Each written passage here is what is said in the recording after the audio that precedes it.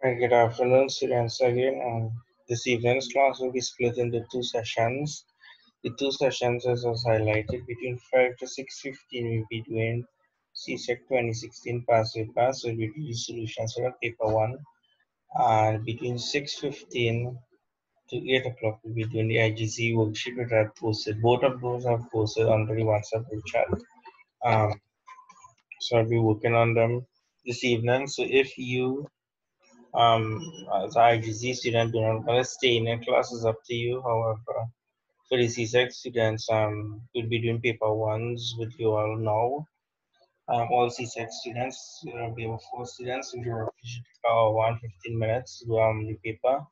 And just after that, the IGC students will be working on the worksheet, IGC worksheet A, which starts back from your term 1 work. Right, so it's up to you on the 16. After class, you could also start IGC students working on the worksheet that was started for tonight. Good. So we starting with our CSEC questions, and the first one is as follows. For CSEC students, we are working the CSEC Physics June 2016 paper. Next week we'll be doing 27, following week 2018, and I'll see if I get 2019 and so forth. Good. So, question 1 here on the past paper says item 1 refers to the following graph. So, we have a graph with 1, 2, 3 waveforms here. You have different points in the waveform. They are asking you which of the following pairs of points are in phase. What are in phase here are in P1, P and Y are in phase, but we do have that as an option.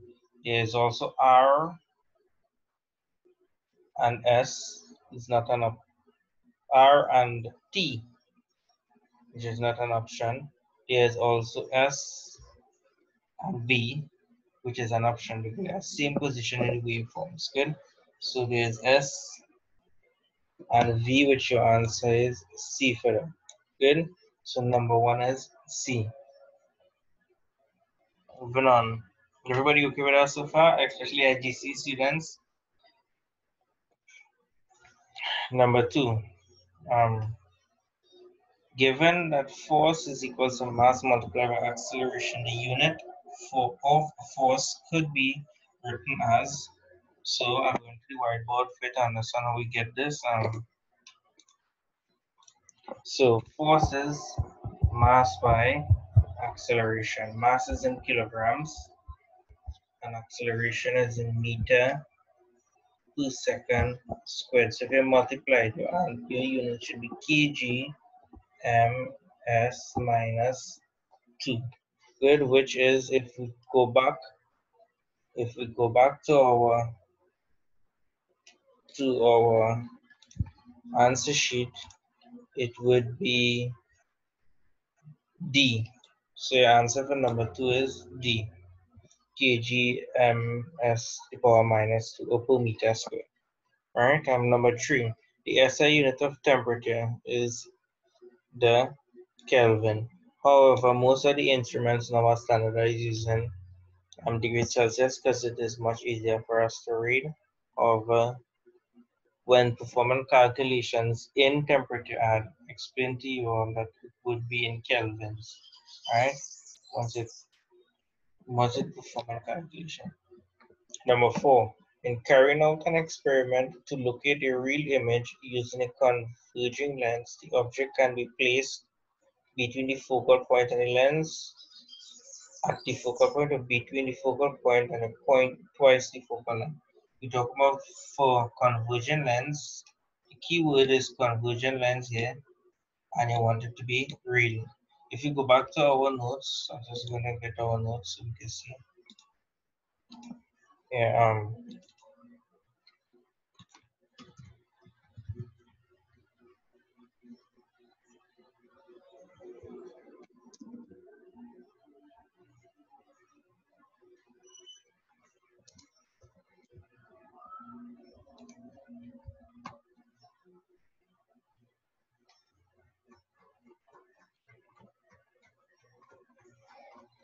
Alright, so you want a real image. I'm just gonna share this.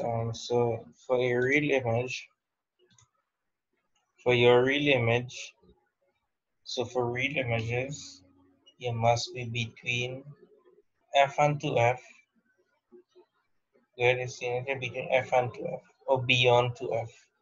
So for real objects, if you go back to your question, for real objects, it must be between the focal point and the point at twice the focal length. So the answer should be number 3, which is D. 3 only is D. So answer is D for that. Okay.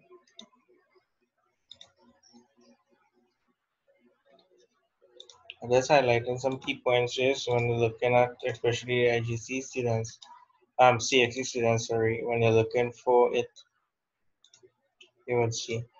There's a notice up for IGC students, your classes working on the passive now will be between 6:15 to 8 o'clock, and that's for the worksheet that is posted in the group chat and the WhatsApp group chat. For now, we are doing the CXE passive at 2016 paper 1 for the CXE students. Okay?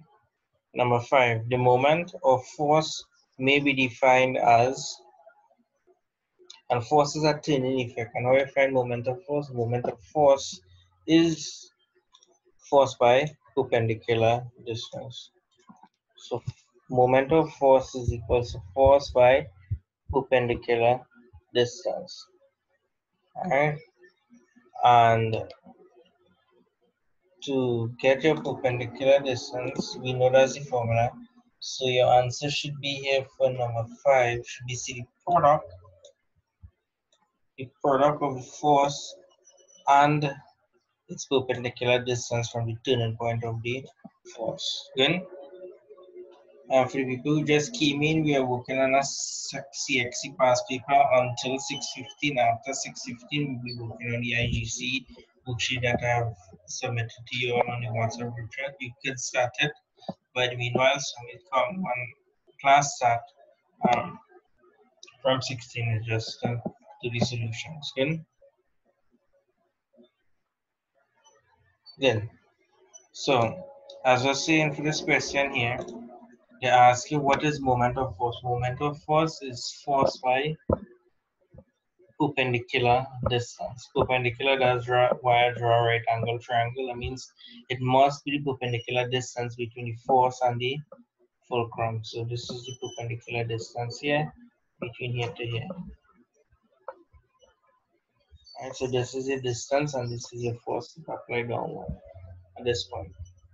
That's what we mean by moment of force. Good?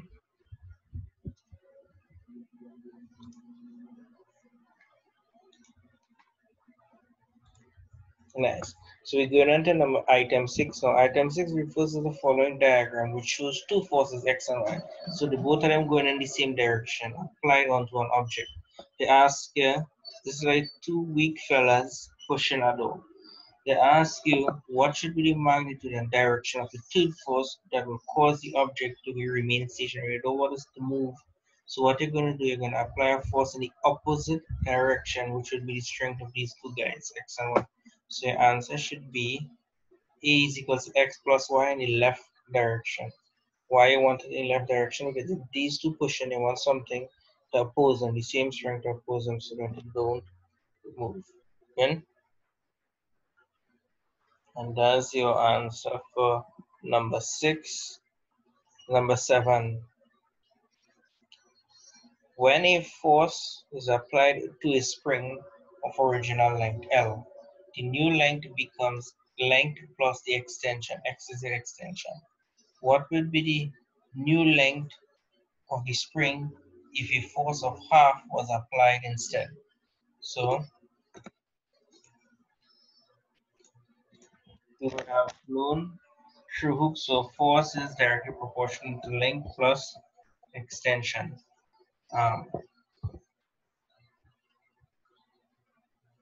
this is the extension here. Well, I'll put equal sign here. Again, it's directly proportional. It should be proportional. The extension is it x or is x. Sorry, so I had wrong there. Sorry. So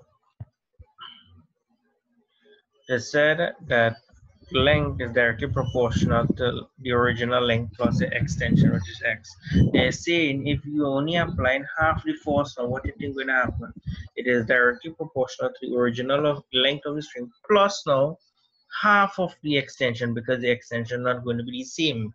Good, because the extensions differ based on the force. So it comes like you're putting less weight on the spring through the force, and that means your extension is going to be half the amount. So your answer should be L plus x over 2, which is, let's see, your answer is D for that. Good. So pay attention to that. All right, so answer is D for that. That's number 7. Number 8. For the people who just came in, there's a notification saying that between 5 to 6:15 we're doing the CXE 2016 past paper question and solution. And for IGC students, we start from 6:15 to 8 o'clock. There's a worksheet that I had submitted, IGC worksheet E, that would be starting from the beginning of time. If you can start working on that, so when we come on from 6:15, you all will get the solutions. Okay? Nice. Number 8. Item 8 refers to the following diagram, which shows three forces of magnitude L, M, and N, all in the same plane and applied to a ring. So this is a ring here, element pulling here, and you put N in the opposite direction. Which is the equations that must be true in order for the ring to remain stationary? Your answer is this here, which is, it comes from Pythagoras' theorem, because if you're going to draw a line here, I'll delete this. If you're going to draw a line here,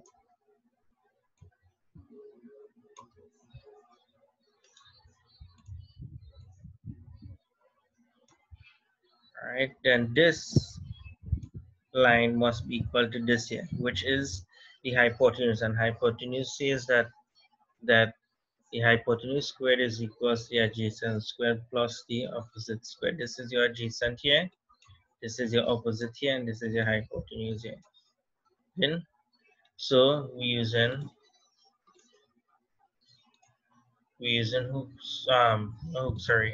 Pythagoras' theorem for that.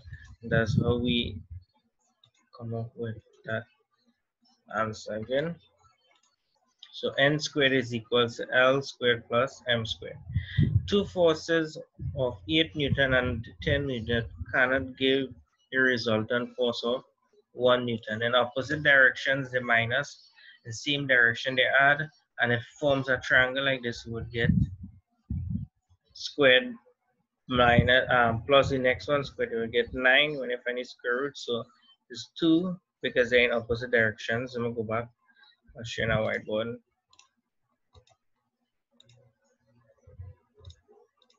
Right, so you have you have 8 Newton, 10 Newton.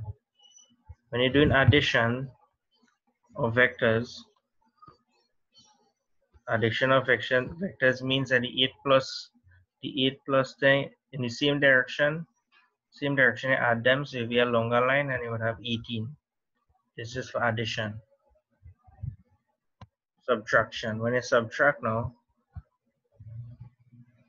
it will be in opposite direction, so 8 Newton, and the one in the opposite direction will be 10 Newton. Your resultant would be direction of the larger one, and you minus the two of them, you will get 2n. So you have 18 and 2.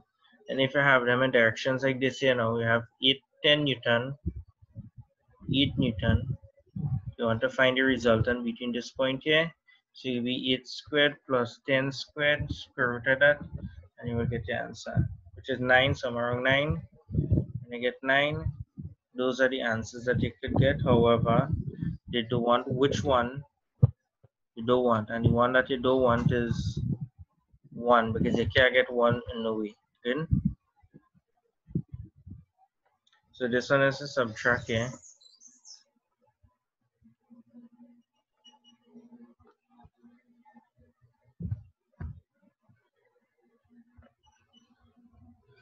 This one's to add, and this is finding the resultant. This one, resultant. Good. So that's how we arrive at it. Everybody okay with that part so far?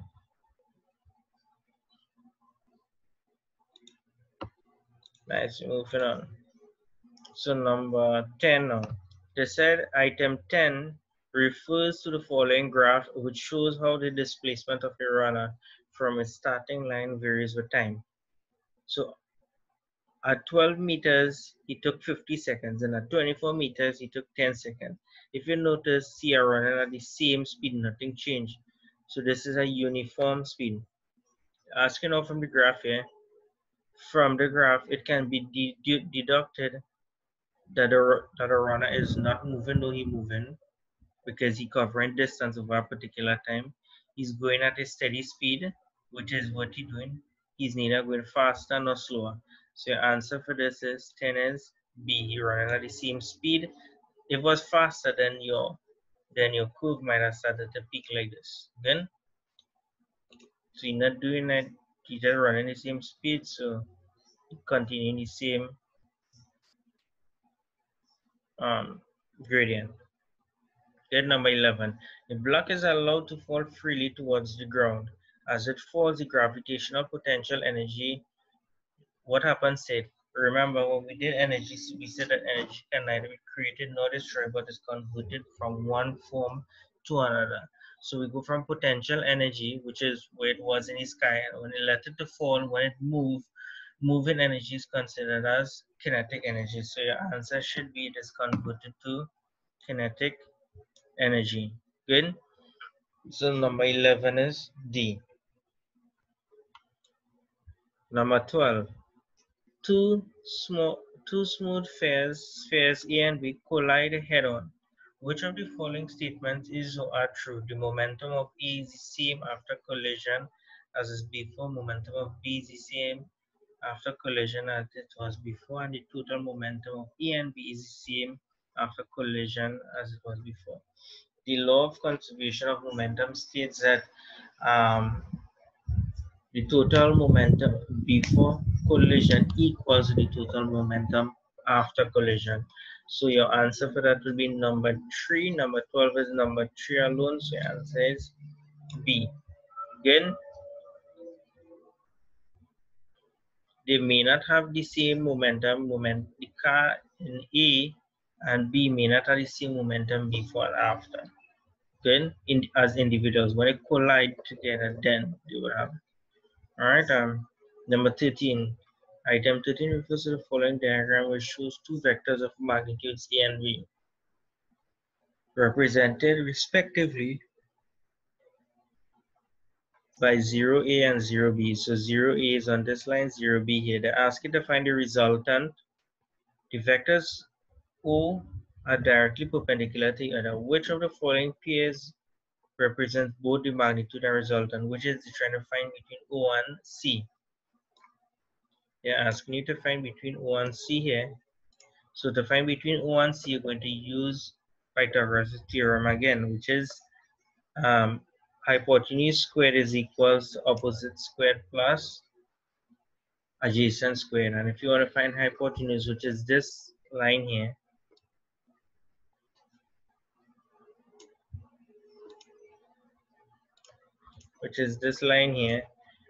we would use the square root. Okay, when I carry a square across the equal sign, it becomes a square root. I'm going to show you that on the whiteboard so you have an idea. Right. So we know that Pythagoras' theorem, hypotenuse squared is equals to opposite squared plus adjacent squared. We want to find hypotenuse, which is your resultant. So hypotenuse, you carry the square across the equal sign, it becomes a square root. So it's going to be opposite squared plus adjacent squared. So in this case, this will be C is equal to the square root of A squared plus B squared. C is your hypotenuse. So if we draw a triangle here, between here to here would be A, here would be B, and here would be C in the rectangle that they had. Good. CXC students, are you okay with that?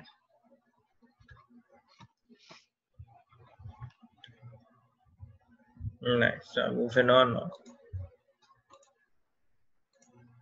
Right, so question here, number 14. Number 14 says the height of a liquid in a vessel is h and its density is rho.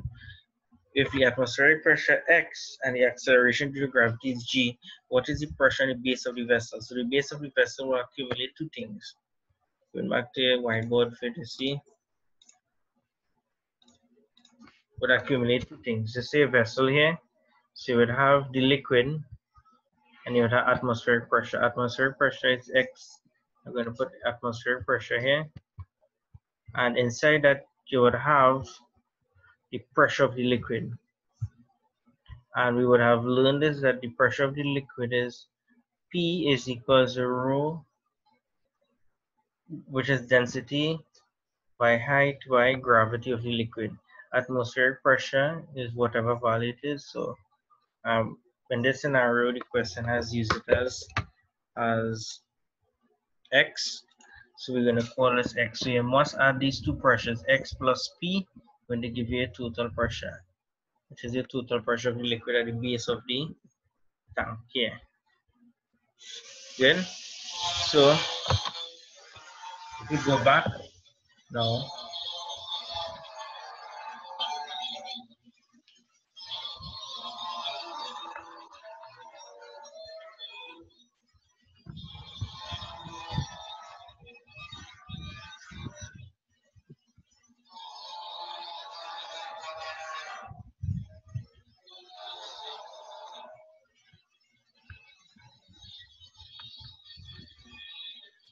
right? So if we go back here to our notes now,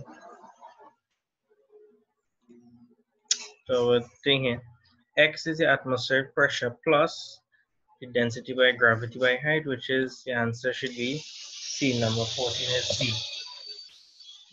Then number 15, the specific latent heat of vaporization of water is 2.26 multiplied by 10 to the power 6 joules per kilogram when 0.1 kilogram of water is converted into steam.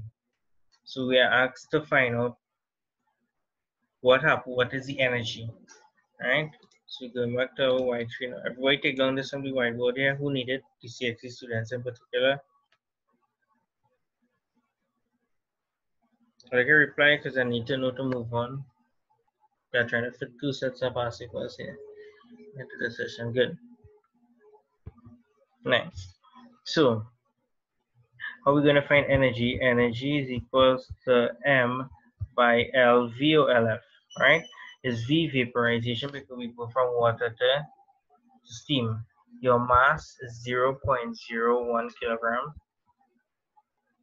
and your LV is 2.26 multiplied by 10 to the power 6 joules per kilogram. Your kilogram units will cancel, so when you work it out, you're going to get 2.26 multiplied by 10 to the power 4 joules. If you go towards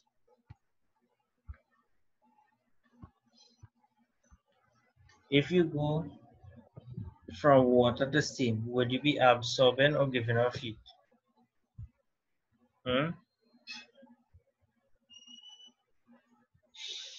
Anybody? You can message me in the group chat. I don't know that's number. When you're going from water, when you are converting from water to steam, would you be adding, would heat be absorbed or would it be given off or released?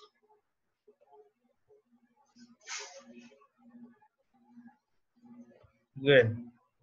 So your answer for number 15, it would be, remember you're going from water to steam.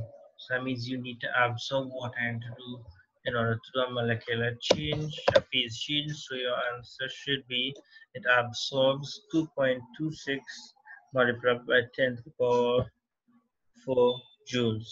Good. Number 16. So everybody understand how we do the calculation? I'm just going to share back. Using standardized formula, EH is equals to M by LV, where your mass was 0.01 kilogram and your LV was 2.26 multiplied by 10 to the power 6. When I do the calculations, it would end up at 2.26 multiplied by 10 to the power 4 joules. And you need to know if when we go from water to steam, there's a phase change. We will need to absorb energy in order to cause that phase change. Good. Nice. Going up again, number 16. A body weighs 60 newtons on Earth. When taken to the moon, the body weighs 10 newtons. Which of the following would be the main reason for this fact? The moon rotates more slowly than the Earth rotates more slowly than the moon. The Earth has a larger mass than the moon, or the moon is no atmosphere.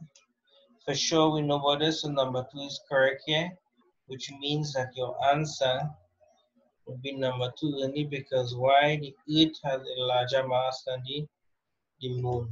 Good. Is the reason for carrying the object. Larger mass would mean that it would have a lesser gravitational pull on the object, so that means the weight itself would be less. Good. So number 16 is B. Number 17. The item 17 refers to the following diagram of the clinical thermometer. So this. Alright.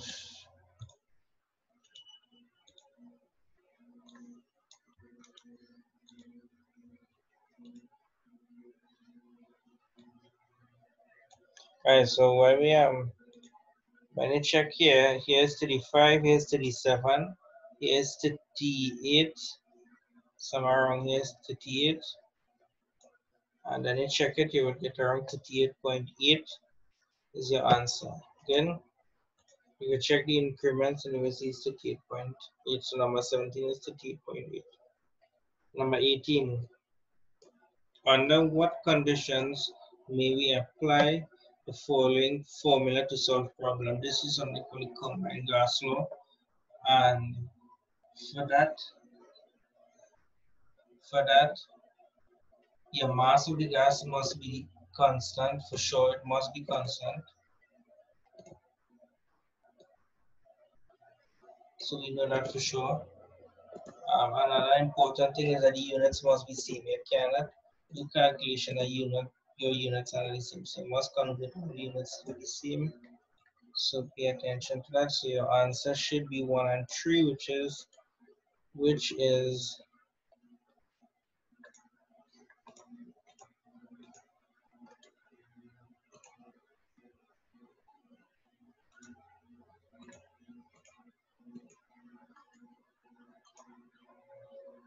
which is 1 and 3, which is number C. Right, which is C.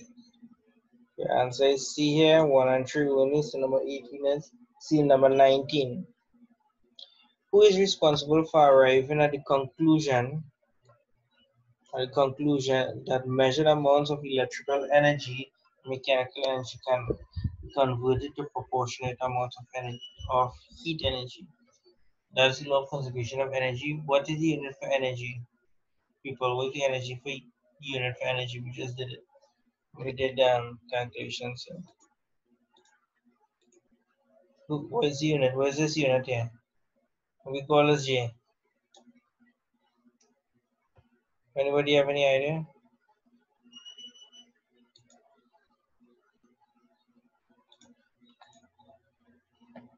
Joules, good. So your answer is Joule as the person who figured, that's good, that figured that mechanical energy and electrical energy can be converted to a proportional amount of heat energy. Good.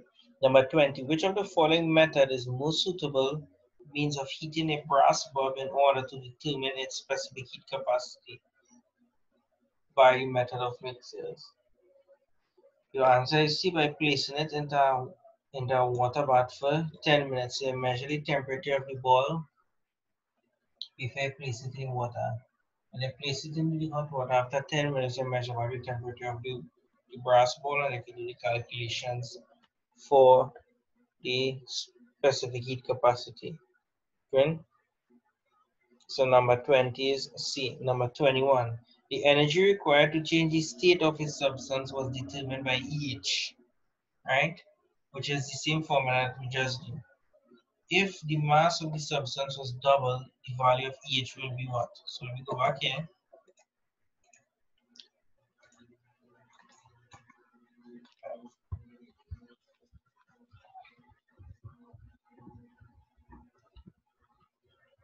Right, so they are saying now in this question here, if what gonna happen to EH if we double the mass? So mass multiply by 2, we doubling the mass, and LV, what gonna happen you think?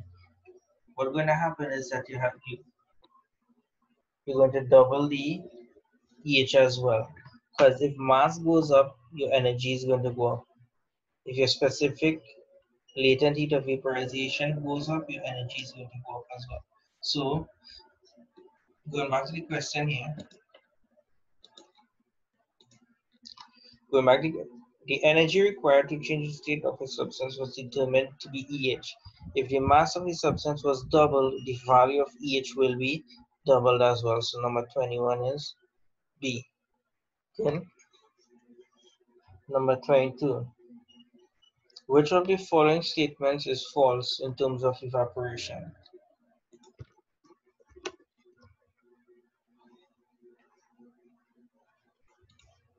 Um, Evaporation occurs at room temperature only? No, it evaporates at any temperature. So that's false right away. So this here is your answer because evaporation occurs based on the liquid. Some liquids can evaporate at a lower temperature, some can evaporate at a higher temperature. Okay, so it does not necessarily mean that evaporation does take place on the surface of the liquid.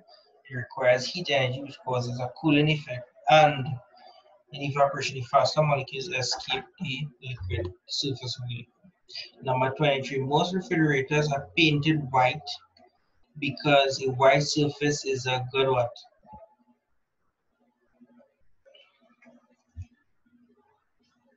Is a good reflector of thermal radiation, which means that it does not absorb heat. Why we don't want the fridge to absorb heat? Because remember, the fridge is supposed to be cooling the products. And will have your refrigerant in it. So your answer should be a good reflector of thermal radiation. Good, so that's why also another thing, that's why most people paint inside their houses with a whitish color because they do not want to allow heat to be absorbed into the walls of the house. Remember, the higher the heat temperature in your room, the more energy it will take the air condition to cool down your room. Good, and more energy will relate to obviously a high electricity bill. Good, so that's why I paint most walls white. It also gives you a better lighting, but that's not it mainly. The real answer is because it is a good reflector of thermal radiation. Number 24. Which of the following diagram best illustrates convection current? This is not convection current. This neither. Your answer is B, because what happens with this here is that the cold water the cold water rises to the top.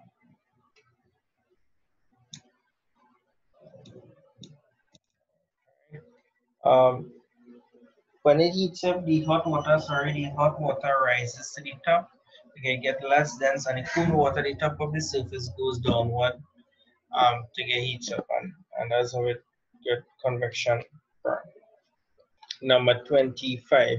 The heat from a nearby fire reaches us mainly by what?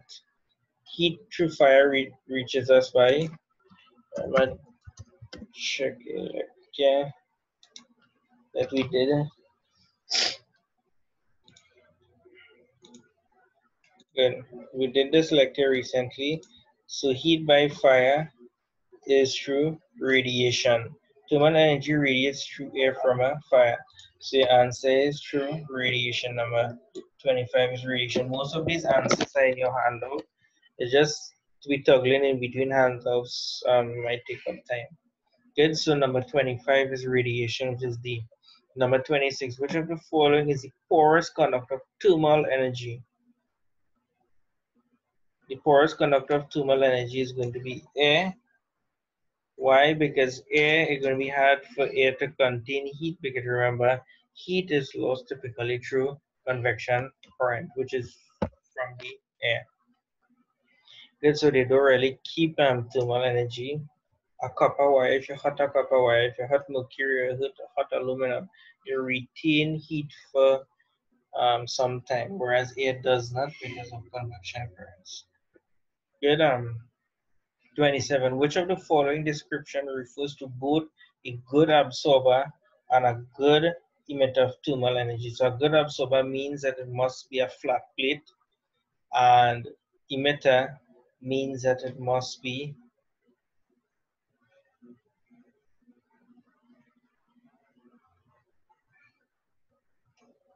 let me go to the lecture for this.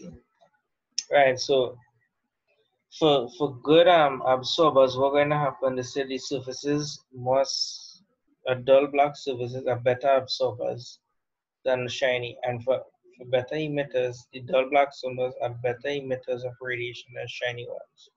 So your answer should be painted black and metal plate. Okay.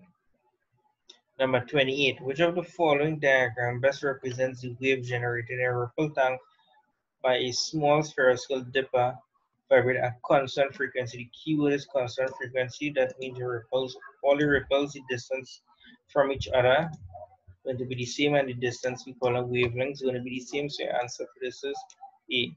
Good. So number 28 is A. Number 29. These distances between each of these ripples are not uniform. Well, this B and D are the same. They are not uniform. So your answer is A for that. Number 29. Item 29 refers to the following diagram, which shows the instantaneous profile of a wave traveling across a water surface. From the information given, the frequency is what? They ask you to calculate frequency. How we normally calculate frequency? We calculate frequency from period or time. Good? So I'm just going to show you the whiteboard here. So how are we going to find frequency? Frequency is equal to 1 over time, or period, sorry, not time, period. And how are we going to calculate period? Period is based on seconds. Do we have anything with seconds here? Showing you from this here. You have displacement in centimeters and position in centimeters. Since it have no seconds, your answer means you cannot find the frequency. So D is unknown, because the only time you can find frequency is when you have time. You don't have time existing in that waveform, so you cannot find your frequency. Number 13.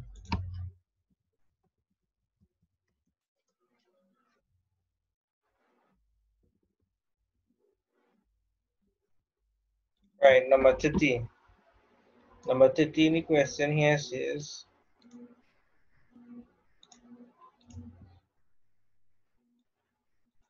number 30 says, the range of frequency detectable by the normal human air. So we go into our lecture again. You'll see where it is in the lecture. Normal human air detects between a range of 20 hertz to 20,000 hertz. Audible range of humans from 20 hertz to 20,000 hertz. Good. So that's what I actually am looking at, which is B. 20 hertz, 20,000 is the same thing as 20 kilohertz. Good. Kilo means 1,000. Number 31. Item 31 refers to the following diagram, which illustrates the side view of a water wave. So this is a ripple and attack. The amplitude of the wave. Amplitude means the top part of the crest from the undisturbed portion.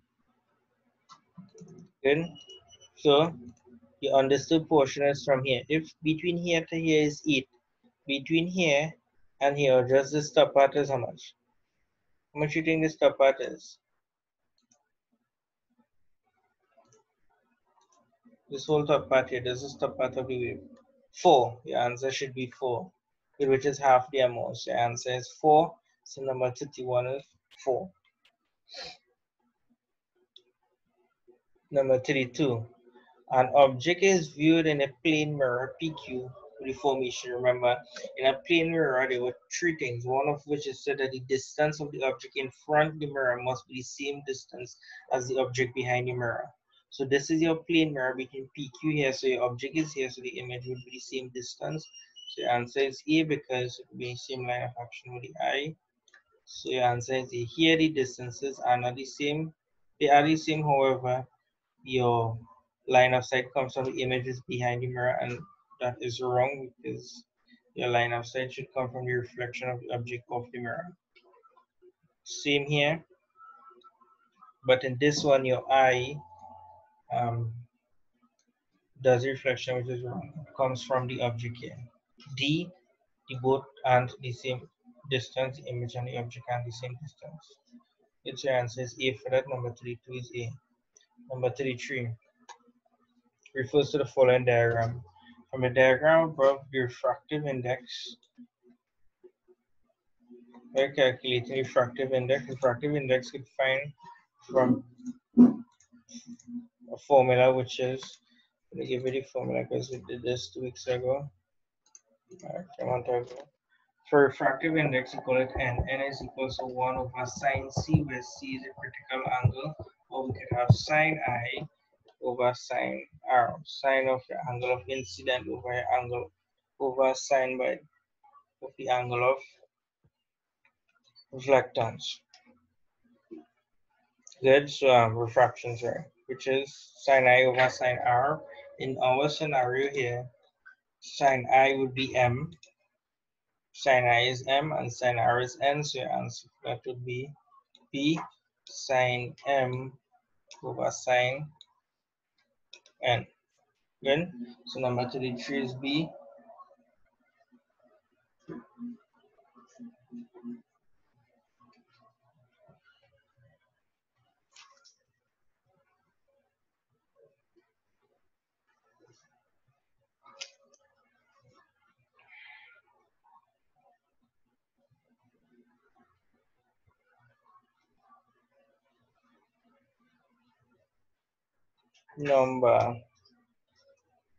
Moving on now to number 34. So number 34 here, descend item 34 refers to the following diagram, which represents an object OB standing on the axis of the convergent lens L. So this is your convergent lens L here. OA is your object and IM is the image. Okay? They are saying that if IM represents the image form, the lens is placed at the 50 mark. So you move it from here to here. All right.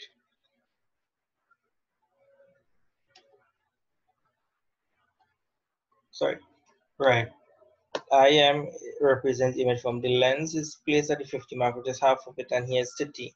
They're asking you the focal length of the lenses for the image to be real, which is in this scenario, and twice the size. It must be around 15, which would be your focal length would be around this point here.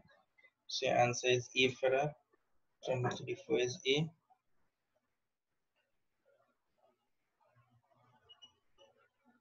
Which is around 15 centimeters. That's around somewhere here. So spin a dot. Good. So that's the focal length of the lens.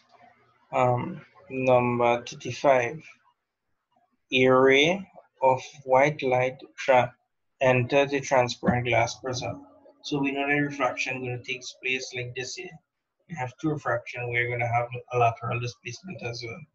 In which of the following diagram it illustrates the dispersion of light correctly illustrated? So light spreads out to be Roy Gibb, which is RYGBIV. So it's between A and B, which is red, orange, yellow, green, blue, indigo, violet. So C and D is out of the question, is refraction line. And refraction line for that would be A, which is it refract here inside the prism and then outside the prism.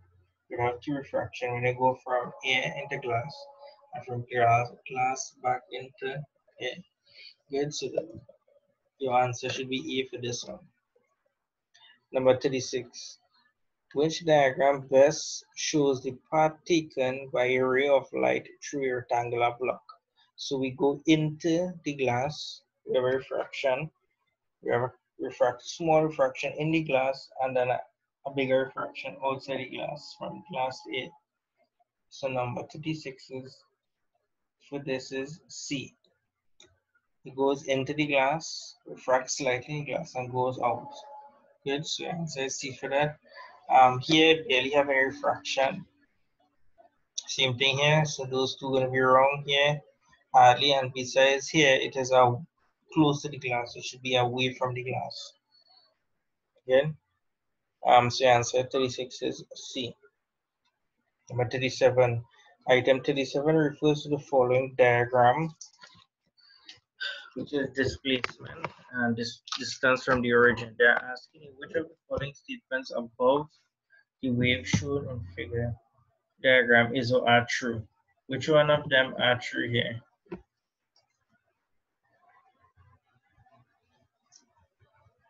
P, Q, and R are in phase. P, Q, and R are in phase. No, because Q is not in phase, but P and R is in phase. So one is wrong. Points S and T are out of phase, which is true. So this statement is true here because they're out of phase. And number 3, the wavelength of the wave is distance P and R, which is true. So between P and R is one wave. So 2 and 3 seems to be correct. So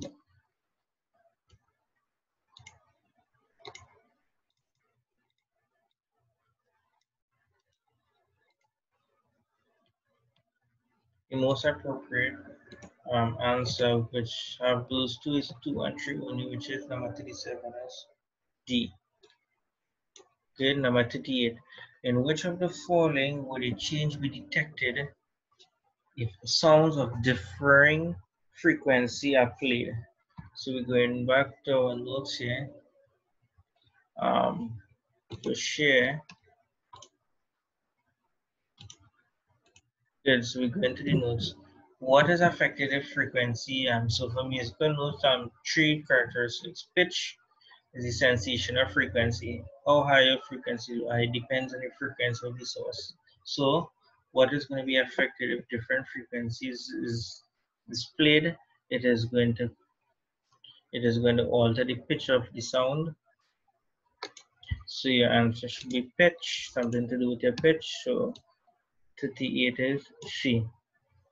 Because the amplitudes are the same and we're talking about different frequencies. So you're going to affect the pitch of the sound of the music.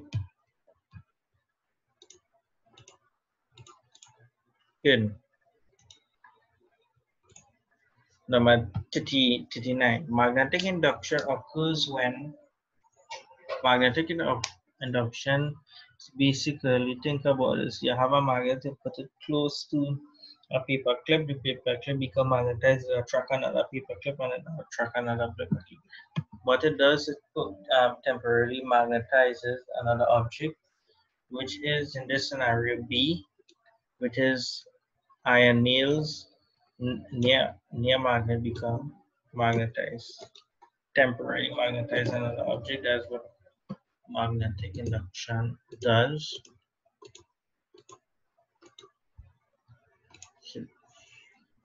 So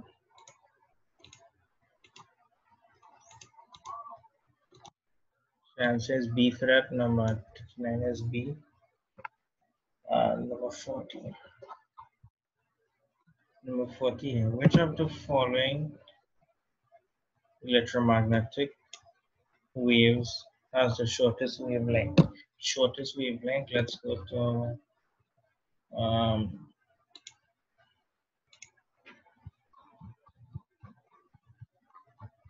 the shortest wavelength. The shortest wavelength is here. And thus gamma rays, shortest wavelength, always have the highest frequency. So answer is gamma rays for that, which is A. So number 4 is A. Number 41 is C. Well, number 41, sorry. Which of the following diagram shows the magnetic field between a bar magnet and a piece of iron?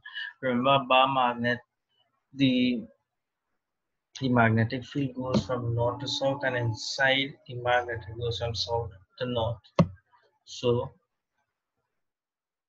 So we go from north to south, and inside the magnet we go south to north. So north to south. So your answer for this should be 41 is C, because what happens is when I go outside, I go through the iron magnet here. This showing diagram. I go through the iron magnet, and from through the iron magnet into the south pole of the magnet. Good. So that's how you show it in. So this is your magnet here. This is your north. This is your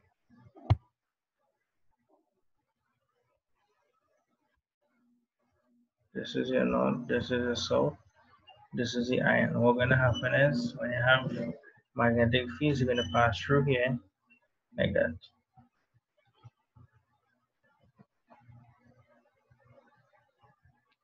So you're gonna go in like this.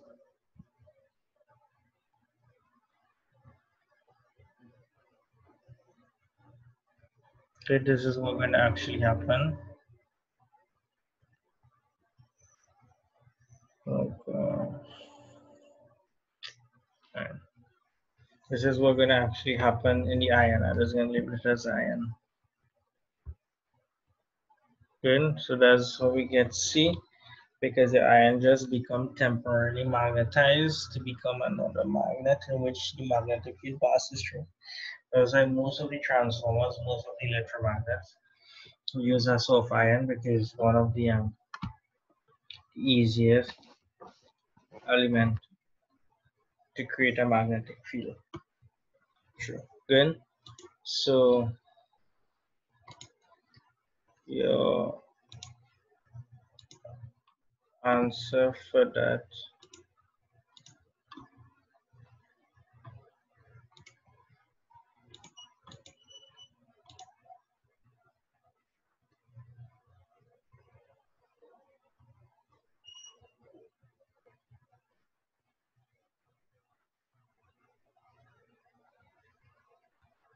hello?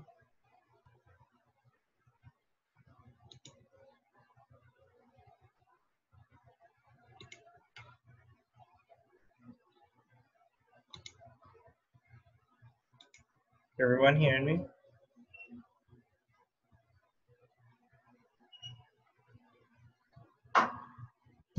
All right, then.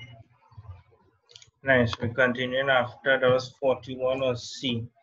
Number 42, the question here says number 42 refers to the following diagram, which represents a straight wire carrying current into a plain piece of paper. 42 is the following diagram. Which of the following diagram best describes the magnetic field around the wire?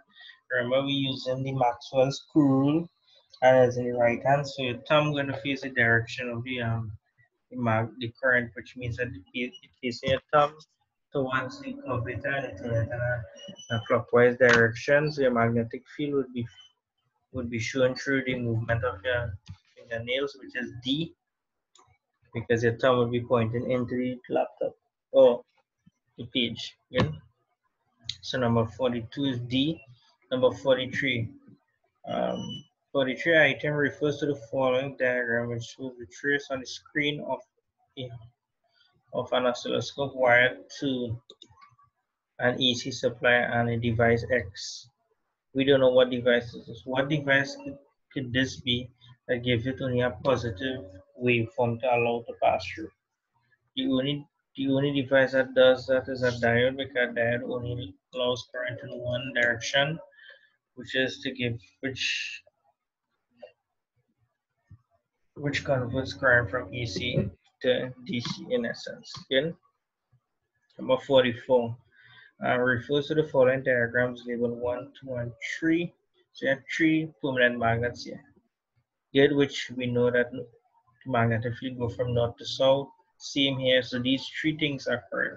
They're asking you, which of the following diagrams above correctly shows the magnetic fields created. So since all of them are correct, the answer is D1, 2, and 3. The magnetic field of each are the same. For the second one, the magnetic field going to join and it will cause something called a force of attraction. So you know, you would see it as well. So number 44 is D. Number 45. Which of the following materials is most suitable for the core of the electromagnet? We just talked about that. Your answer will be soft iron. Why soft iron? Because it allows to channel magnetic fields through it. So number 45 is soft iron. Number 46. Which of the following circuit symbols represents a fuse? Your answer is B. For that here. B, that's the symbol for fuse. If you go back to your notes, you will see certain symbols that I've given you. Number 47. But better go to the notes page just in case.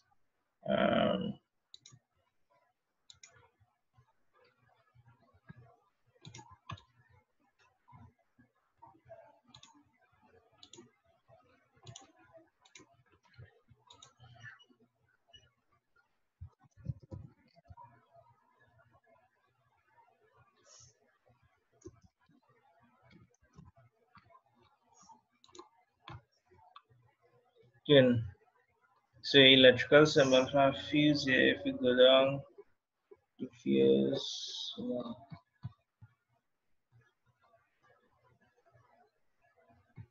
we don't have any fuse here, right? Alright, good. Well, fuse is that symbol here. That's the symbol for fuse. Number 47. An ammeter has a low resistance so that it can be placed. An ammeter is placed in series, so your answer between B and D.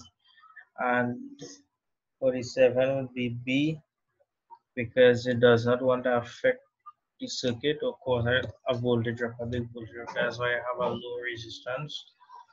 It's connected in series so that it does not affect the circuit. Number 48. An ideal transformer has a primary to secondary turns ratio of 1 to 3. Primary to secondary. So that means your primary is 1 and secondary is 3. Alternating potential difference of 200 volts is applied to the primary and a resistance of 200 attached to the secondary coil. What is the current in the secondary coil? So the first thing we need to do,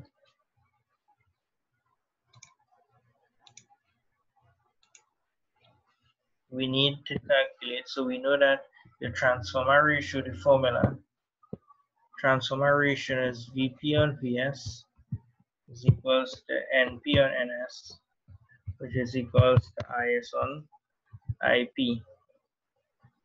We are asked now to calculate your secondary current. To find this, we know that transformer ratio is 1 to 3, which is 1 on the primary, 3 on the secondary. Your primary voltage is 400. We don't know the secondary voltage, so we're going to calculate that. It's 400, right? Wait. 200, sorry.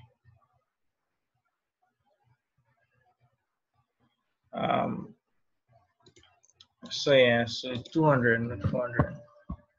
But here going to be 200. So if you're going to find Vs, when we transpose Vs is equals to 200 multiplied by 300 over 1. When you transpose, so it's going to be 600 volts. So that's the secondary side. We also know that there's a secondary resistance. So if you want to find the current in the secondary side, taking off place there.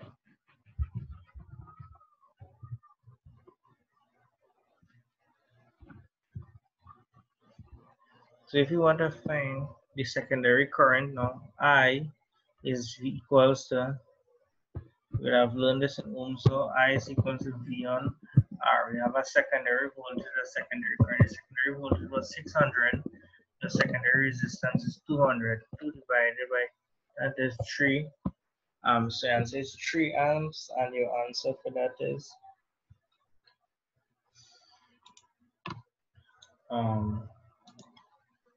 go back to window. It's 3 amps. Your answer for that is D.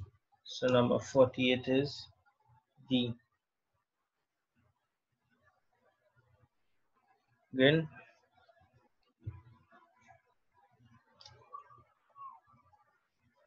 Number 49. Number 49. Number 49. The question here is: everybody okay with the calculations that I did? Showing how we get the 600 volts and then divided by 300. So it's like a transformer here coming in. This is your transformer. This is VP. This is VP. VS. Where VS is connected to a resistor on this side. And this you have a supply voltage of 400. So you have where I get 400 from where? Alright, this is 200 volts coming in. You end up with 600 on this side. You have a resistance of 200 ohms. So you divide it to get a current, which is a current of 3 amps. Then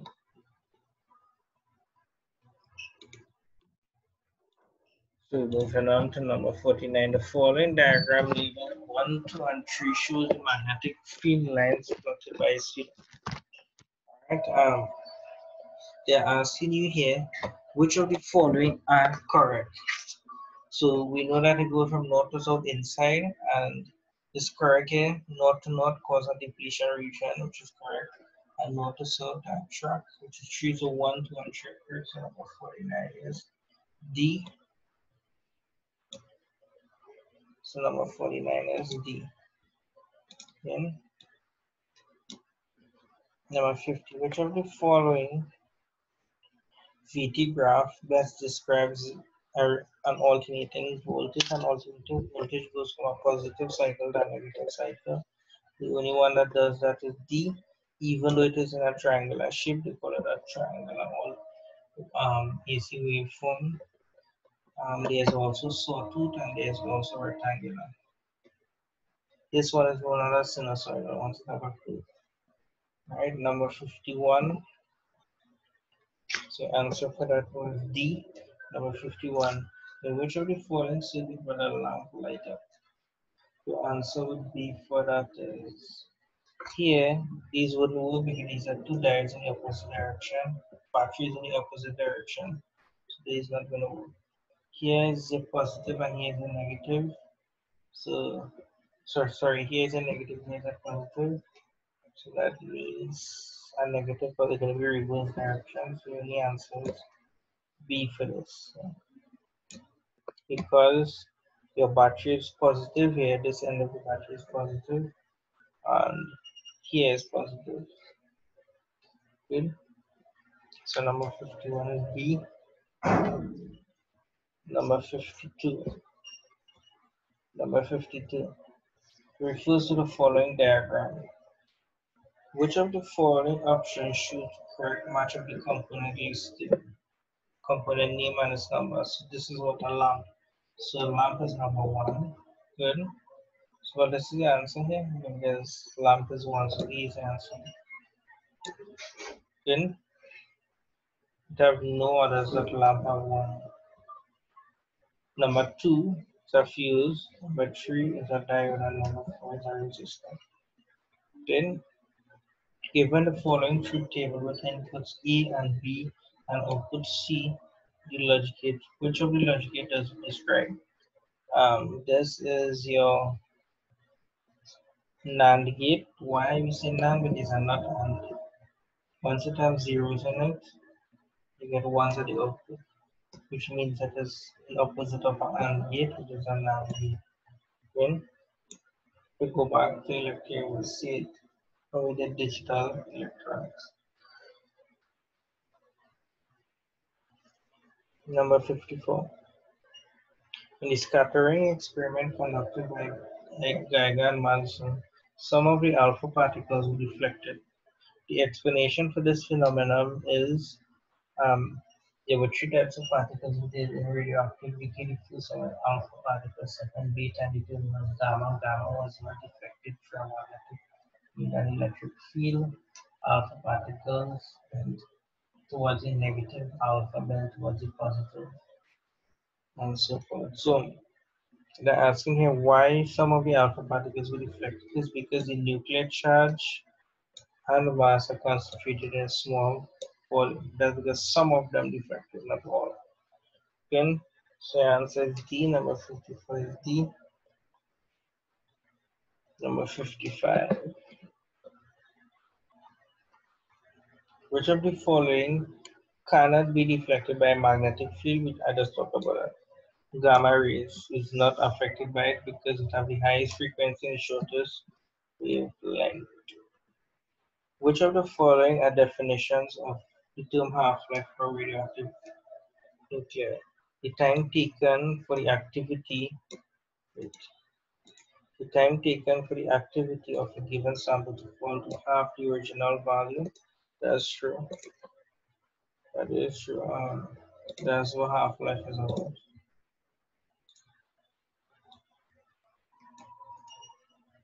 Then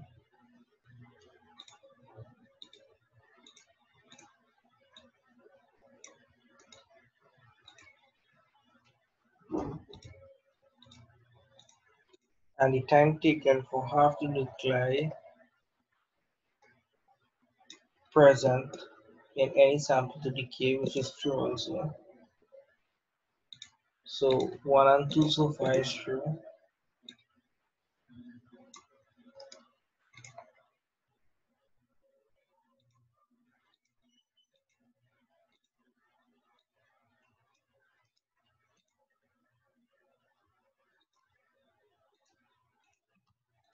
It is half the average number of disintegrations per second. That's wrong. So the answer is 1 and 2. So the next answer number 56 is A. Number 57. The nuclide 23490 thorium, THS thorium, contains 90 protons. We know that because the bottom of the protons is the bottom number is the number of protons, the top number is the number of protons and neutrons. So you want to find the neutrons in the minus. So 234 minus 90 is 144. So the answer is 90 protons and 144 neutrons. Which of the following statements describe the three types of emissions of radioactive substance? So alpha is a stream of helium nuclei, which is true. We know that because it's 4-2. The top number is 4, the bottom number is 2. Um, so that's true. Um,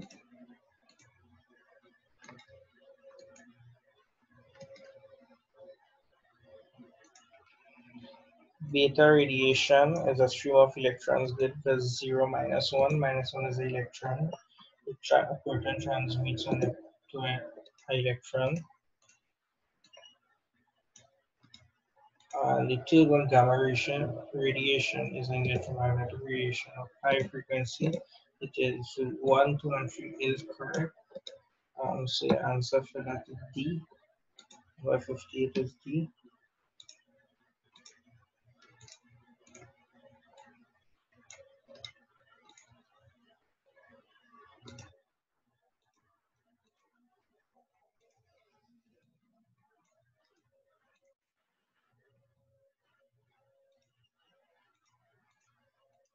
So 1, 2, and 3 is the answer.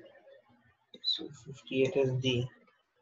Number 59. Which of the following scientists discovered the relationship E is equals to mc squared? We did this last week when we were doing a radioactive decay. And the answer for that is Albert Einstein created that equation. So C is the answer.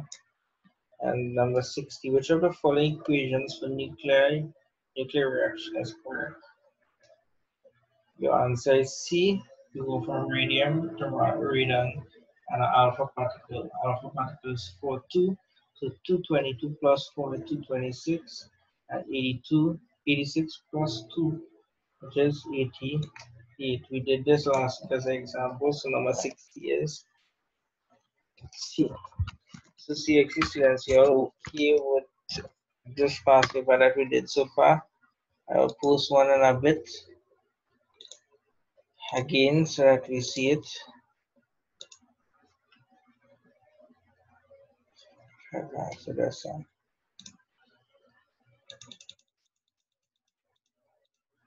good. So number 25 was radiation. Anything that especially like lighted fires, the sun, so for those things give off heat through radiation.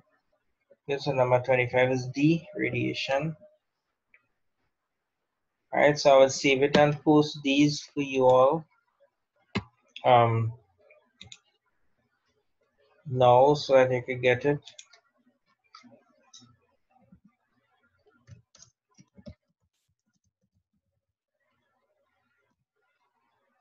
Good, so right. So we're going to do now.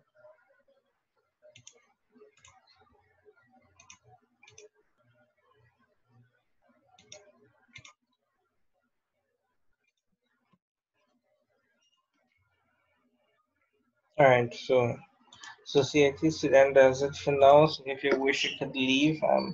I will post the other past paper. I have 2017 past paper, so we're going to work on 2017 past paper in a bit. Next week, Tuesday, sorry, P1 past paper. For Shauna, you are doing paper 3. You can lace it to me, and you can start working on them, and I will do the corrections to you with you individually because you're the only one that doing a paper 3 for CSEC.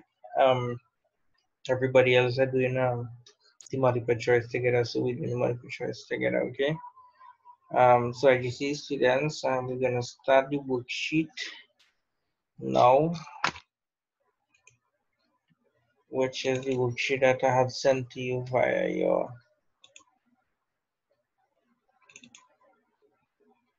your WhatsApp group chat. So CXC students, if you wish to leave, it's up to you. If you wish to stay on, you can stay on and learn something. Kids, G6 is enjoy evening. IGCSE students, welcome back again for your today's evening class. So what we are doing recap or revision from last term's work, which is term 1 work. So we'll be covering 3 topics. We'll be doing length and time. We'll be doing acceleration. We'll be doing mass. And we'll be doing forces. So those are the 4 topics we're going to be doing today. In today's class. So just pay attention and we can start working them together. Again, I just want to post the solutions for everyone here. Whoever was in class or not in class today. Alright, so just give me about 5 minutes to set up myself for class. Yeah.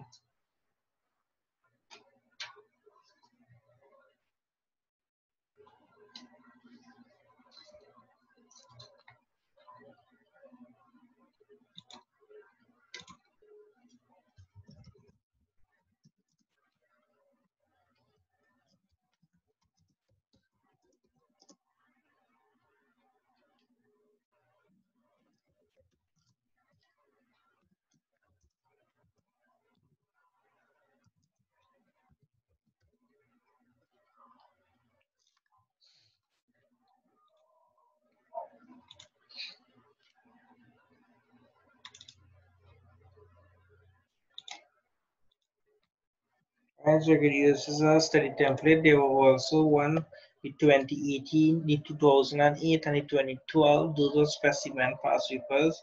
Those are the answers at the back of them, so you could go through them and refer to the answers plus this one. So we'll be doing 2017 next week. I'm just gonna post it.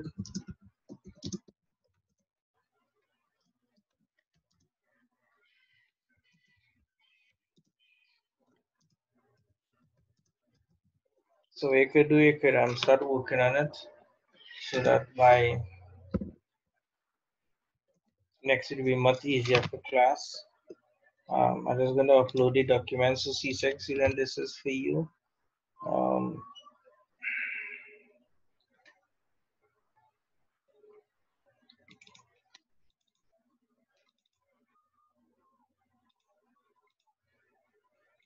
Alright, so next week we're working on this one for C-Sec. So we do 2016, we do 2017, 18, 19, and Asparagus 20 to move forward. Okay? Nice. So,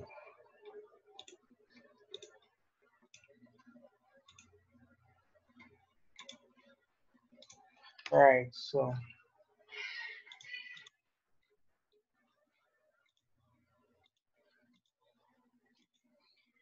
okay. So welcome back again, IGC students. We are going to do this worksheet here, which was gathered for today's class. The worksheet is as follows. Again, this was prepared from last time to this homework. The period, the question is as follows. The period of the vertical oscillations of a mass hanging from a spring is known to be constant. Good. A student times single oscillations with a stopwatch. So oscillation is, think about a pendulum. We're going from one end to the next as a single oscillation in 10 separate measurements.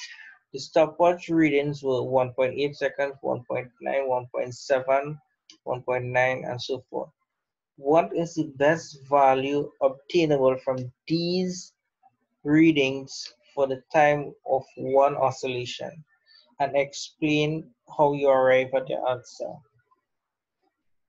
What do you think we should do? What do you think is the best value?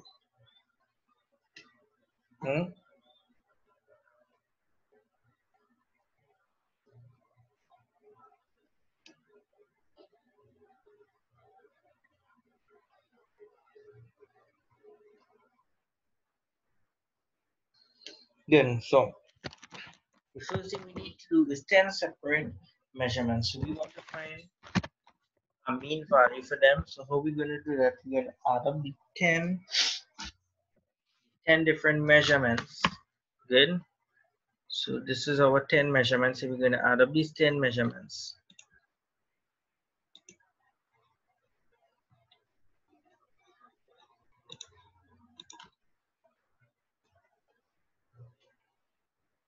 So we're going to add these 10 measurements and we're going to find an average or mean value of them. Good. In that way, we will find a more precise answer. So we're going to find the mean value. So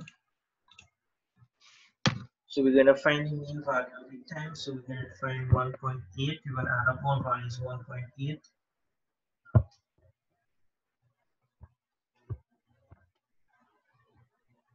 plus 1.9 plus 1.7 plus 1.9 plus 1.6 plus there's 1.8, sorry, now 1.6, 1.8 plus 1.8 plus 1.9 plus 1.7 plus 1.8. We're going to divide that by the number of times which answered, which is 10, I believe.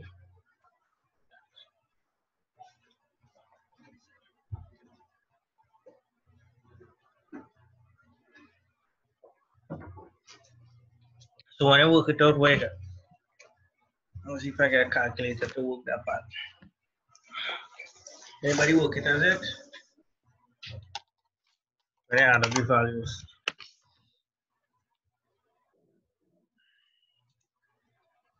1.6. So somebody work it out and I get 1.6, which is good. So your answer should be, right? So this is the best value. So we're going to add it up. I'm just going to double check. So everybody else could do the same thing. 1.8 plus 1.9 plus 1.7 plus 1.9 plus 1.8 plus 1.8 plus 1.9 1.7 plus 1.8 plus 1.8.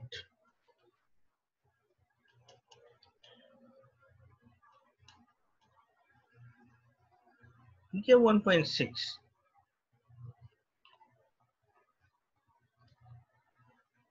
I pray make a mistake. Common identity. 10 separate measurements. So I divide by 10. So 1.8 plus.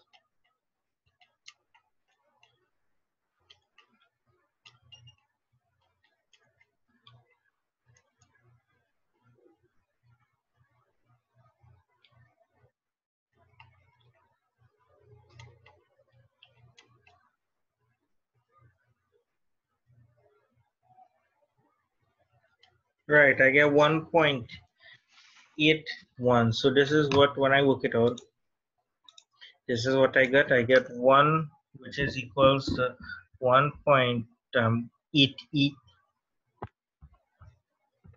I got 18.1, and then I divide by 10, so I get 1.81. So that's your average answer. So your answer should be around that, because what we're going to do, you're going to add them up and find a mean value for it. So good. So you're going to be 1.81. Everybody understand how we get that? So your best value should be around 1.8 in this scenario, or 1.81. So I'm just going to put in,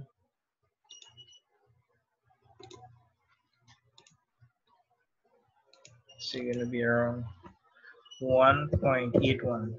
Good.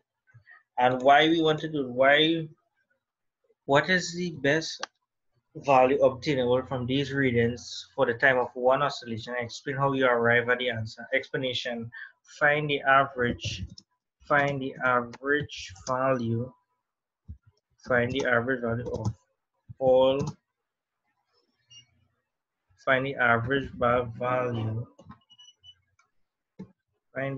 value of the 10 separate measurements. Why we find the average value? The reason why we find it, didn't say.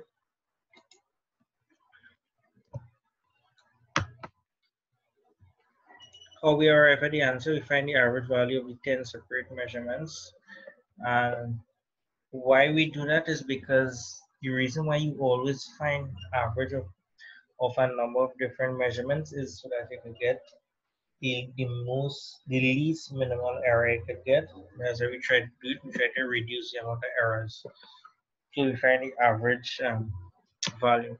So find the average value of the 10 separate measurements. Not of, shall be between the 10 separate measurements. Again, describe how using the same stopwatch the student can find the period of oscillation more accurately. How do you think we could find this? Because we did this already.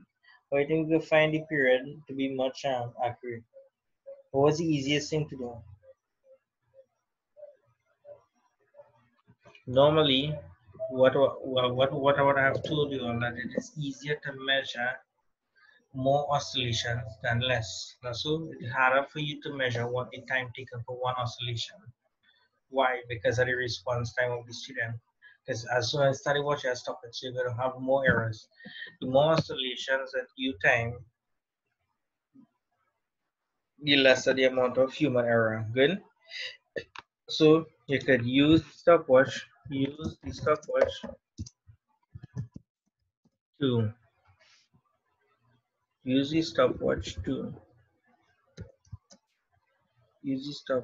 to take readings for 5 oscillations.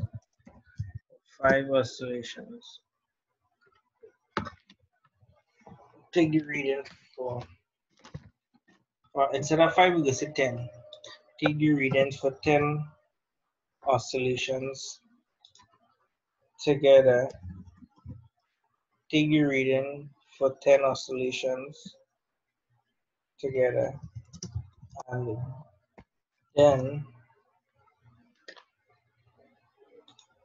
the next thing we do, we calculate the time taken for one oscillation, and then calculate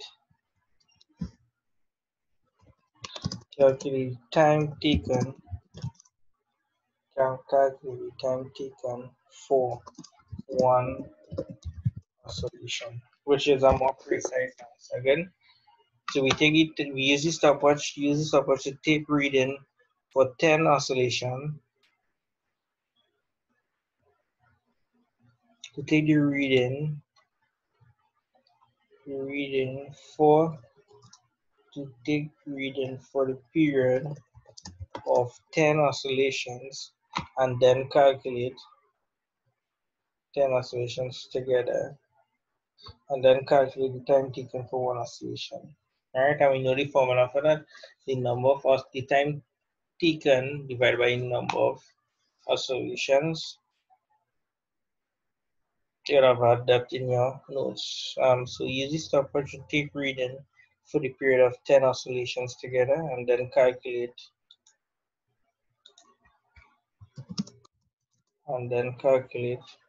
the time taken for one oscillation. Good, and I will put on the formula for it.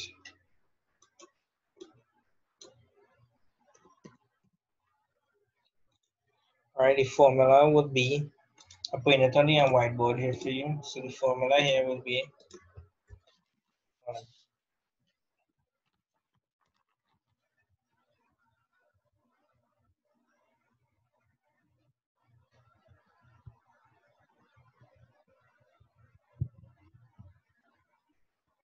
time for one oscillation is equals the time taken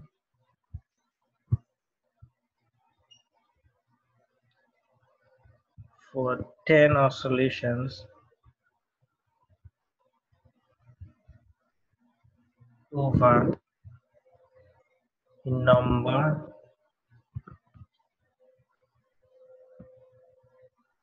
of oscillations. But what is the number of oscillations we using? It's going to be 10 because we use 10 oscillations above, right? So your answer will be 10 there. I just put in it as the formula. Right, instead of putting 10, I'll just put oscillations over 10 by oscillations. And the value we're going to use here is 10, right? For the number of oscillations. Much easier to do the reading like that. So time taken for oscillations over the number of oscillations. So that's the time we're gonna get for one oscillation. Good. Everybody understand? CXC students, IGCSE students, you all understand how we get that? Hmm? Yes or no? Good. Nice. All right. So you're writing on the formula. That's why they give you 4 marks. They would like to see the formula as well. How we use the stopwatch. Again, the reason why we use the stopwatch to measure more oscillations is because you would have less human error. And it's easier for you to calculate the time taken for one because they use the period for 10 oscillations and divided by the number of oscillations, which is 10. Good? So that's that so far. So we good with that. So you put in a formula here. I could not write it in, so yeah, I have to do that in your sheet. Good. Number one, now moving on. Define acceleration. If we go back to our notes, I'm going back to the notes so you can see it. Yeah. So motion, where's acceleration? Acceleration is the rate of change of velocity. So that's if what we're going to define acceleration. Acceleration is the rate of change of velocity. Like explain any symbols in your definition. But we understand about the rate of change of velocity again. And that's by the longer the definition you had, it is for you to remember. Okay? So continuing here. So everybody understand the definition here, the rate of change of velocity.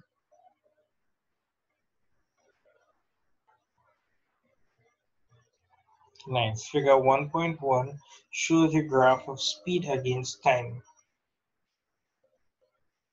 for a train. After 100 seconds, the train stops at the station. So between 40 0 to 40, the train runs at a speed of 25 meters per second. Between 40 to 100, it gradually decreases to 0. Calculate the distance for the time interval between 40 and 100 seconds. Calculate distance traveled by the train. So if you notice here, this is the form of a triangle. This whole portion here, 40 to 100, and I go from 0 to 25. So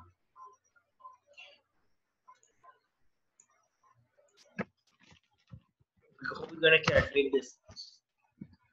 So distance is the area of a triangle.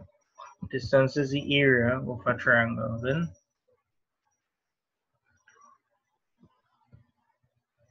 and how we calculating the area of a triangle? The area of a triangle is base by height divided by 2, which is the same thing as saying your speed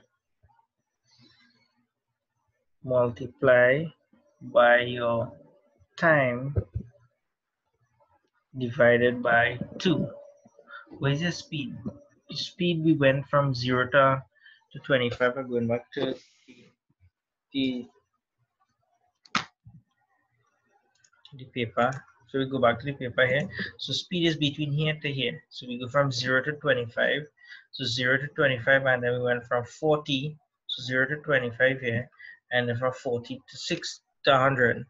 So we go from 0 to 25. So it's going to be 25 minus 0 multiplied by 100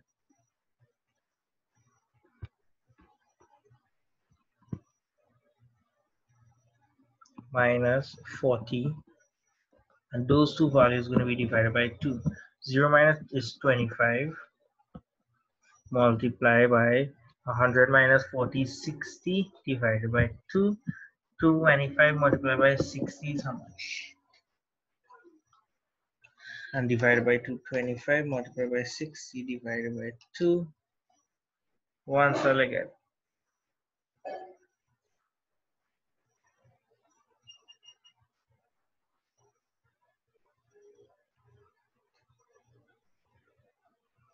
Right, 750. So 750, and your unit for distance is in. If we check back here now, if we go back to collector here, your time is in seconds, but your speed is in meter per second. So that means your unit going to be in meters, because seconds will cancel, so you're going to be in meters. So 750 meters. So that's the calculation for that part of the question. Everybody understand how we get it? IGCSE students in particular. Nice.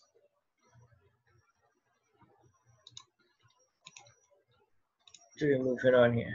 So we calculated distance traveled by train. They said now the train stops for 80 seconds and then accelerates to 30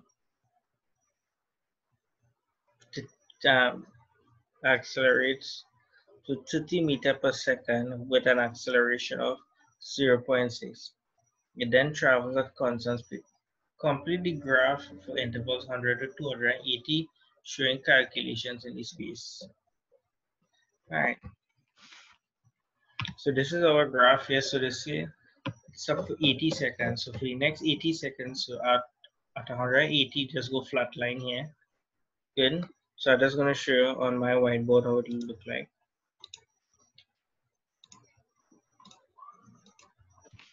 So this was the graph. So here's 25, here's 0, here's 40, here's 100. So we went to this point, then we went here. Then, so here's 180. So it will go flat line like this for 180. Then, after that, now the next thing they said that how in the question, you go to the question. So, right, then accelerates 30 meters per second. Good. So it goes up to 30 meter per second at an acceleration of 60 meter per second squared. So how are we going to find? So this is your speed, your 30 meter per second. This is your acceleration. We want to find out what time it takes to reach 30 meter per second. Again, so how we're going to find that is, so 30 is somewhere up here, right? So here's 30. Here's 30. Somewhere around here it could be up, going up to. Good. We don't know because we still have to find the time.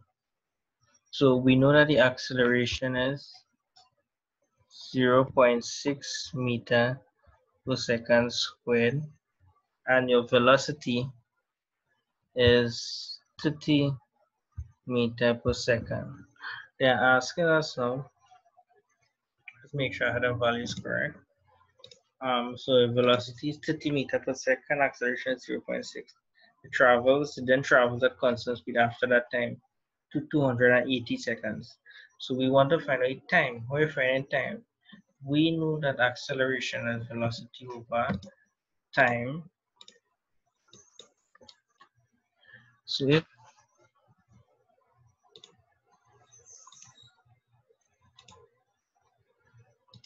if acceleration is velocity over time, then we want to find time. So time is velocity over acceleration. So you're going to be 30 divided by 0.6, which is how much? How much is the time we're going to take? Which is, how much did I get? 30, 50, good, nice. So we get 50 here. So it will be 50 seconds. So for the next 50 seconds, so 50 plus 180 is how much? 50, 180 plus 50, which is 230. So it's going up to 230 here. So your graph is going to look like that here. This will be a, all right, when we have straight line graph till it reaches 230, so you're going to be 30 at the top and 230 because of the time, and then for the next until 280 seconds, which is another 50 seconds, it will go flat line, which is here. So yeah, answer would be like this. Yeah. This here graph would look something like that. So in total, it had 280 seconds. The first 40 to 100 was given. Then they say from 100 to 80, the train stopped. So it stopped to take a rest. So it went for 80 seconds taking a rest. So that's why it ended up to 180. Then from 180 to 230, it accelerated at 0.6 meter per second. And it went at a velocity of 30. That's why we draw an extra line above here, this line. So we have to calculate time it takes to go from stop to a velocity of 30. So when we calculate time, it means 50 seconds. That's what this 50 seconds are. So calculate this time to know when it leave from 0 to 30, and the time was 50 seconds. So we take 50 seconds between the period to reach 30 meter per second. And then they said it went constant speed. So that means it didn't accelerate. So you just draw a straight line here. Good, so that's the calculation. Just doing, I'm just going to show you back it so you can make sure and take down. You want to draw over that onto your graph. So using the same graph sheet, the same password questions, and you draw it over onto it. So that you're correctly enough. So just draw a new graph there. Just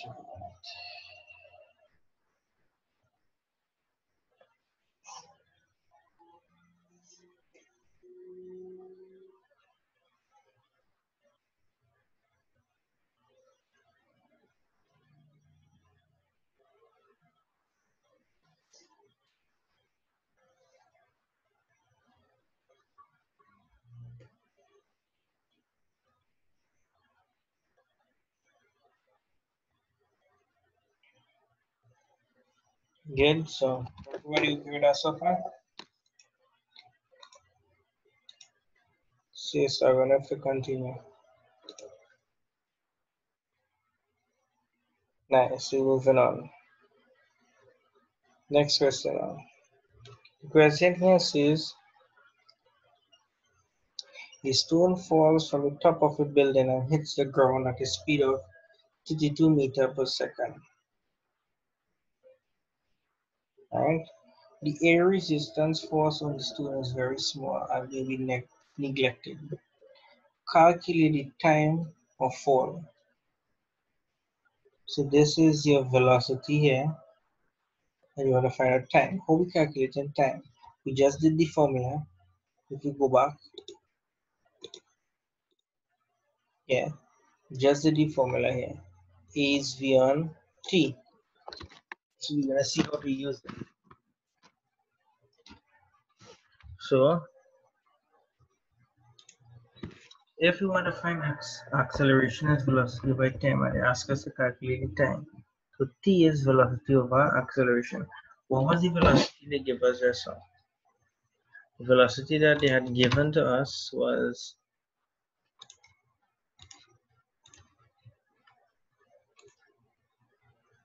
32 meters per second. So that's what we're given so far.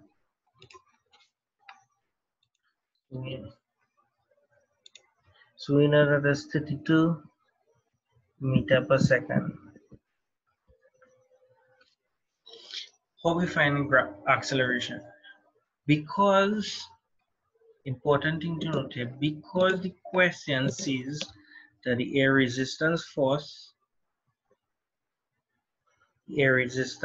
on the stone is very small, is negligible. So the stone falls from the top of a building, so that means it's a free falling body. And when it's a free falling body, we know that acceleration is due to gravity. So that we know E is equals to gravity, which is, well, in our situation, we're going to use 10 meters per second squared.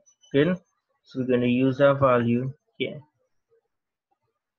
So we're going to put in this value here, which is 10 meter per second squared, which is 32 divided by 10. We get 3.2 seconds. Good. Understand what is the acceleration is equal to gravity because it is a free falling body, and because it's a free falling body, have no air resistance, and that means it falls because of gravity. So acceleration is the same thing as gravity, so time is equal to velocity over acceleration in this scenario. Acceleration due to gravity.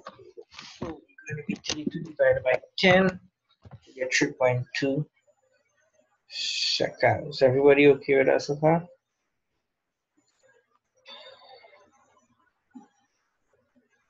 I got a message, man. Yes, nice done. So we're moving on. So this is a speed time graph, you know. On figure 1, we don't draw the speed time graph of the falling stone. Good, so the falling stone was what? It was 32 meters per second, so you draw a line like this and it falls for a time of 3.2 seconds. So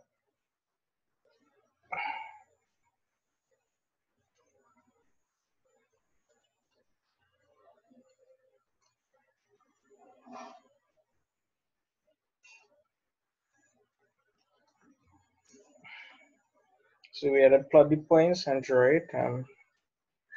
Yeah.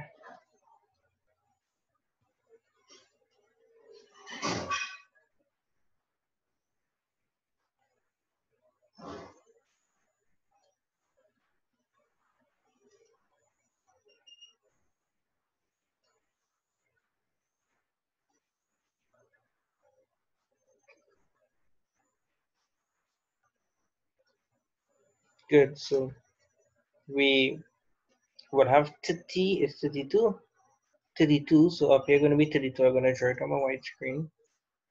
So clear all of this. So you're going to plot the graph. Straight line like this. So you're going to plot the graph. Here going to be 32 meters per second. You're going to come across with a point till you reach. How much seconds we get? We get 3.2 seconds. So you're going to put a point here. And I got 4.0 is going to draw a straight line like this. So you're going to be 32 seconds on the timeline, and here is 32 meters per second. So you're gonna have a line like this onto the graph. Make sure and draw it neatly onto the graph because I couldn't draw it neat. Good. So your 3.2 should be somewhere around here, and the 3.2 should be somewhere around here. Right, 2 strokes after the 3 and 2 strokes after the 2T. Good. I'm gonna I can move on from the white screen.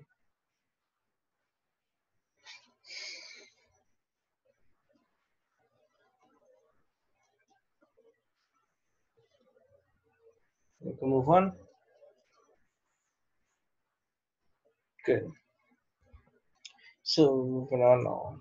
So the question here says the weight of the stone is 24 newtons. Calculate the mass of the stone. So the weight of the stone is 24 newtons. Calculate the mass of the stone.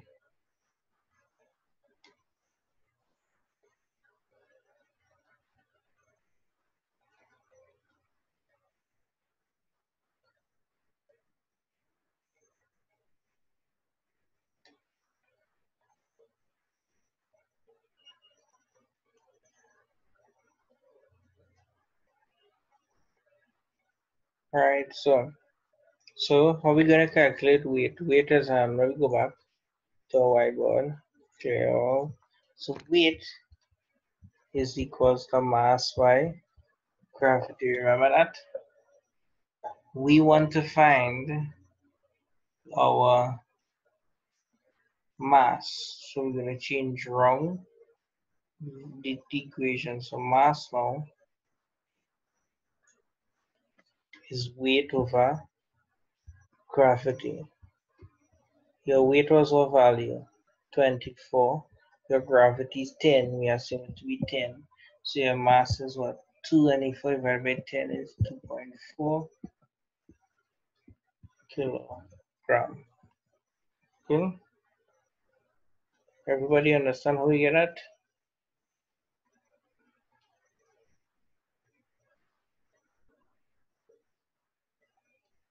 Good. Good, nice. Everybody understand how we get that part, right?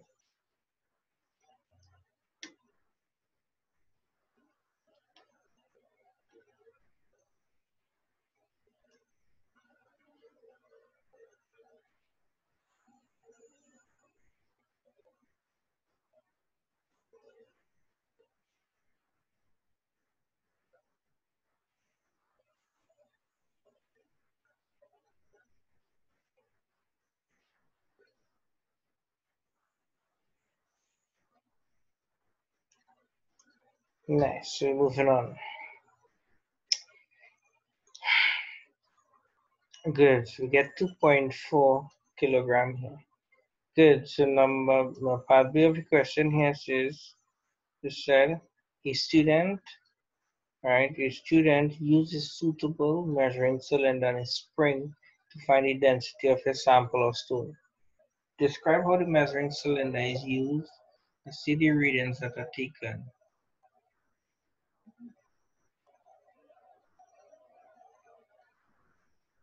Right, how we find a density? The density, because we are asked here to determine the density of the sample stone. Alright, so to find the density, clear all of this. Right, so density is mass over volume. So we are going to take two mass. The mass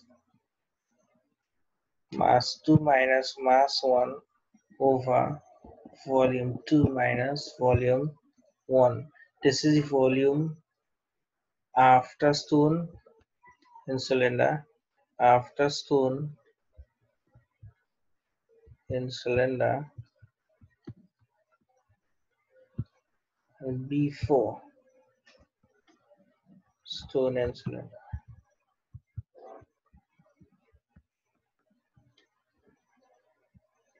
Okay. So we have two. Same thing with the mass of the cylinder before and after I put it stone. So those are the two. We minus these two other when we calculate to find the actual density of the stone. Alright, so So write down this by the time. Um,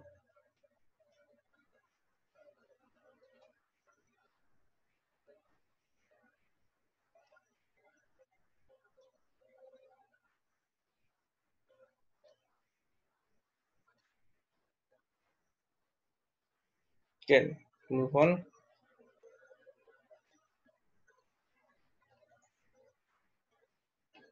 Good. Move on. Nice. So, right. So describe how the measuring cylinder is used and state the readings that are taken. So, fill measuring cylinder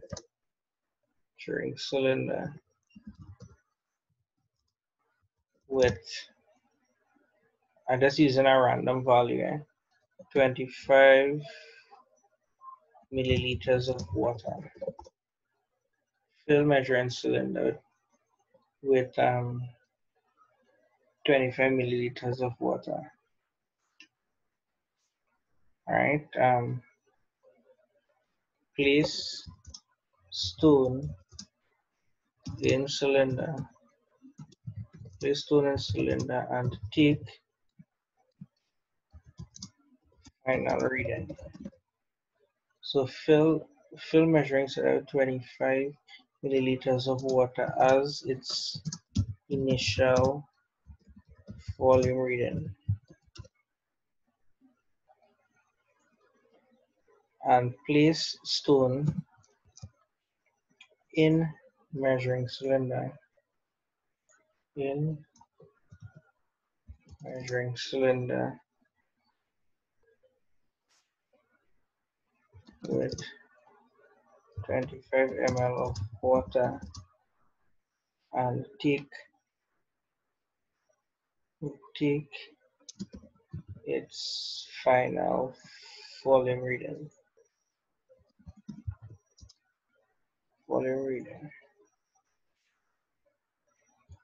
Minus, find the difference between two readings. So find the volume of the stone from the difference between the two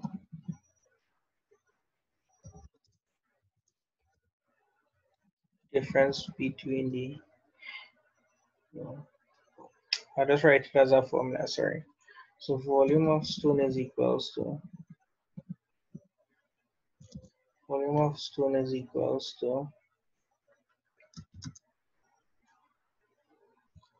final volume reading minus initial volume reading.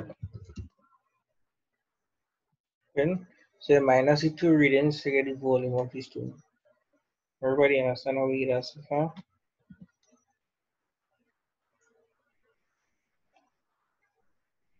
Nice. Good.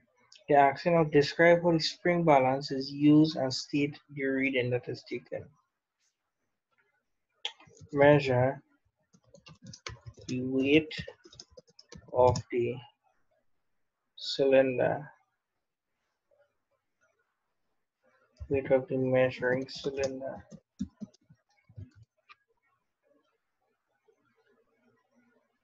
with 25 ml of water as its initial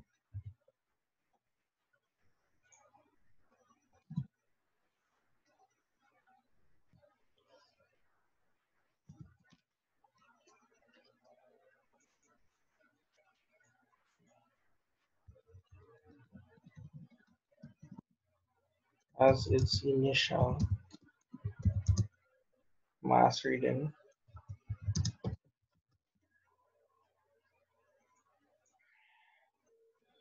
Measure weight of cylinder with 25 measure stone in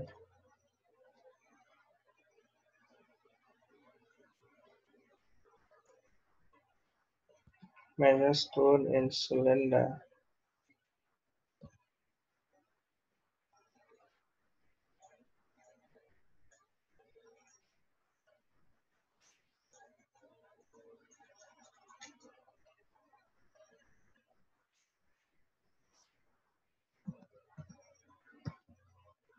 and measure stone in cylinder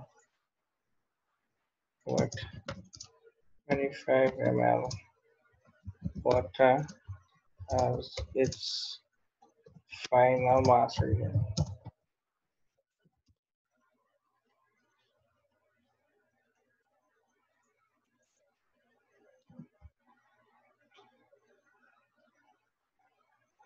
And how are we going to calculate the so for mass of stone equals to the final mass reading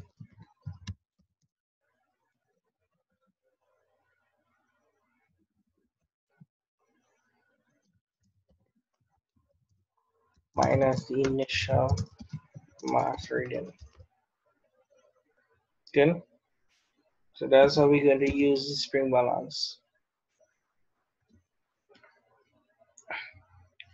What formula are we going to use now? Density is equals to mass of stone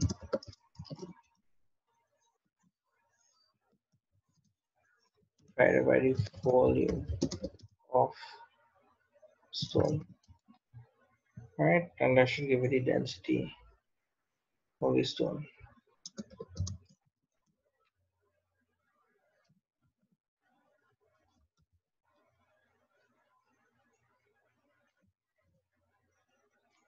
Can everybody understand how to reach that?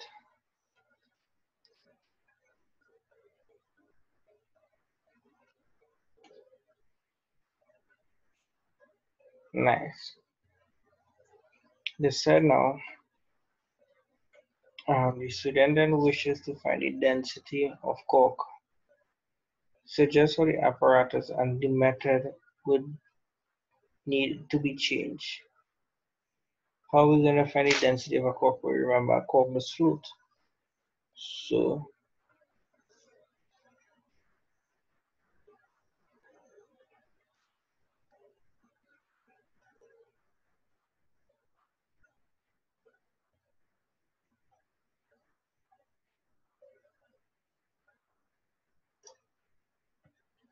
how you think we're going to use the thing? So obviously we could find the mass of the cork using the spring balance. But how we could find the volume of the cork? Hmm?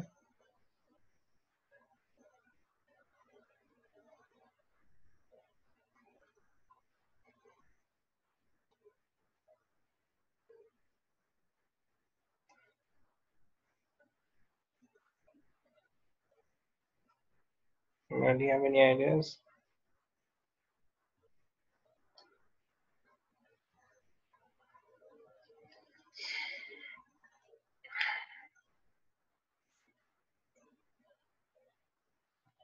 Alright, good. To find the density of the cork normally what you will do is that because these objects have a high density, they go at the bottom, cork have a very low density. So if you're going to place the cork in water, it will more or less displace only the volume of water that displaces, so you will not be able to find the density.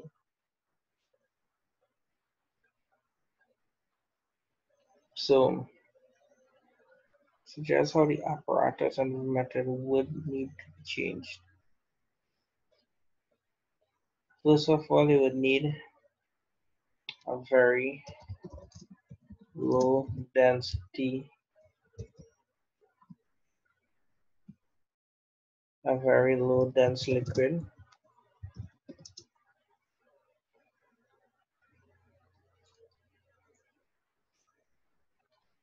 No.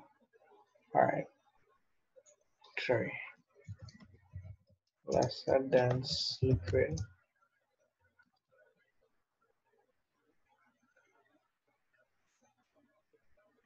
Alright, so you will need to use a lesser dense liquid.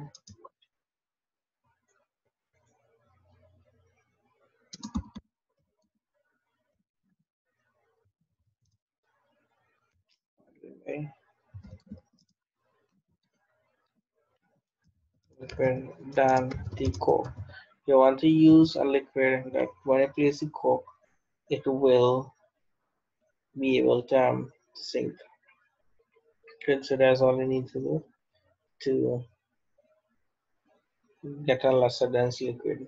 It's easy map a product and everything, just a lesser dense liquid than the coke. So the coke would no longer flow to the sink. Good? You move it forward. Now, so everybody okay with that? Nice. So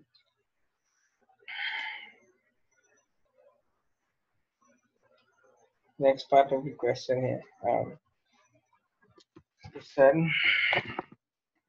the bucket is full of oil. The total mass of the bucket of oil is 5.4 kilogram. The gravitational field strength is 10 newtons per gram. The total weight of the bucket of oil is what? How do you find the weight? Weight is what? What is the formula for weight? We just did it. Weight is equals to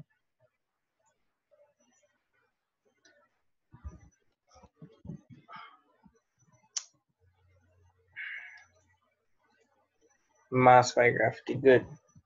So that's how we find the weight. The mass of the bucket was 5.4 kilogram. Your gravity was 10. That's what we're going to use in IGCSE newtons per kilogram. Kilograms cancel. So you're going to end up with newtons. So 5.4 multiplied by 10, you will get 54 newtons.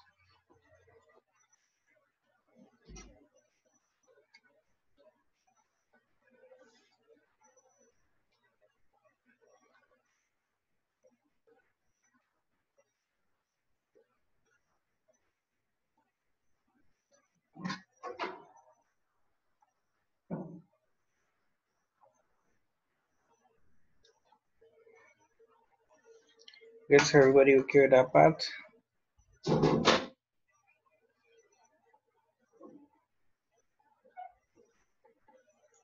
Everybody okay with that? So we get 54 newtons here.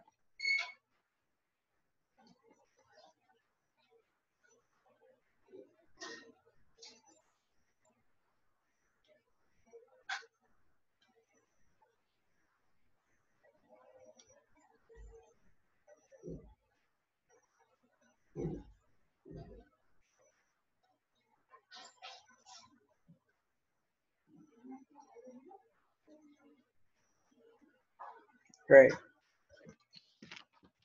Just said here. It said that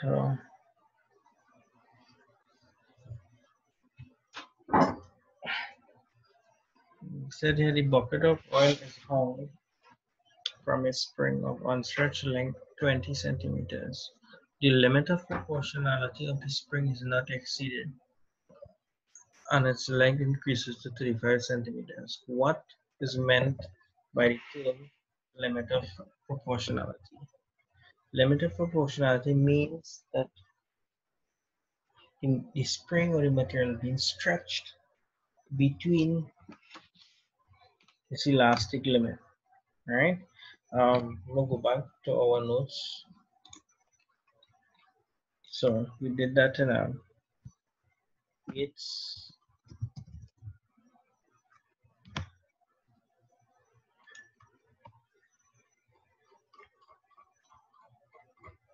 good here, which means that the limit of the extension of a spring is directly proportional to the force applied to it, providing the elastic limit of the spring is not exceeded. That means between 0 to E is the limit of proportionality.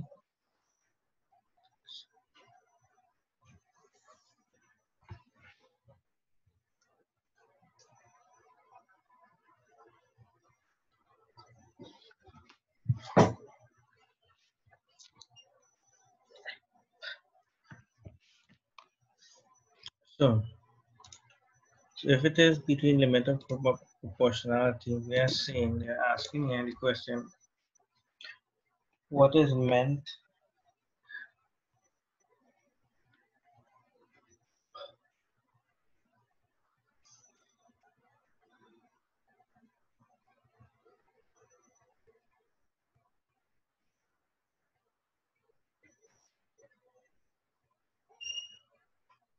I just said here, the bucket of oil is hung from a spring of unstretched length 20. The limit of proportionality is of the spring is not exceeded and its length increases to 35. What is meant by the limit of proportionality? It is the point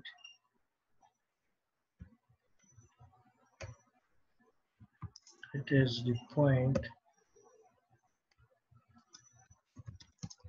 on it is the point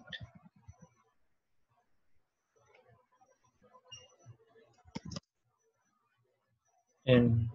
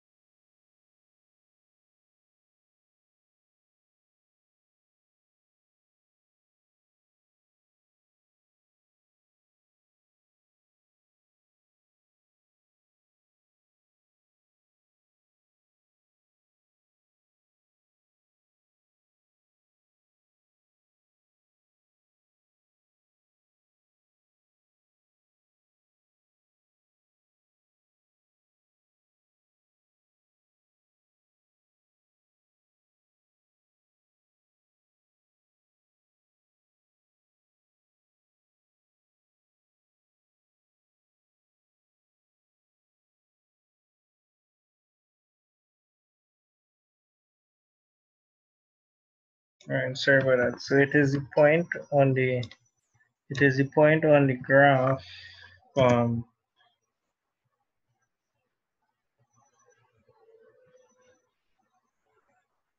it is the point beyond Hooke's law. Hooke's law that is not limit of proportionality. It is the point beyond Hooke's law that is not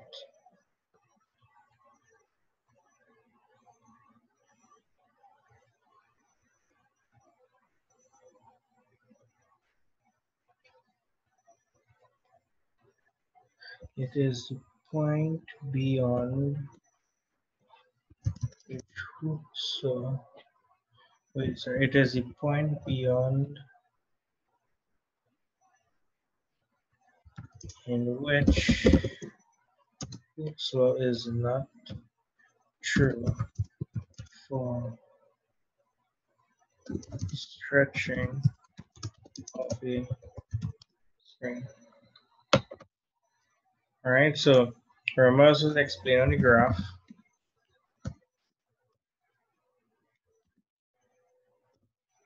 As was explained on the graph that Hooke, the limit of proportionality is the point on the graph that if I go beyond it, the spring would no longer return to its original position and would deform. So it is the point beyond in which Hooke's law, it is the point beyond Hooke's law,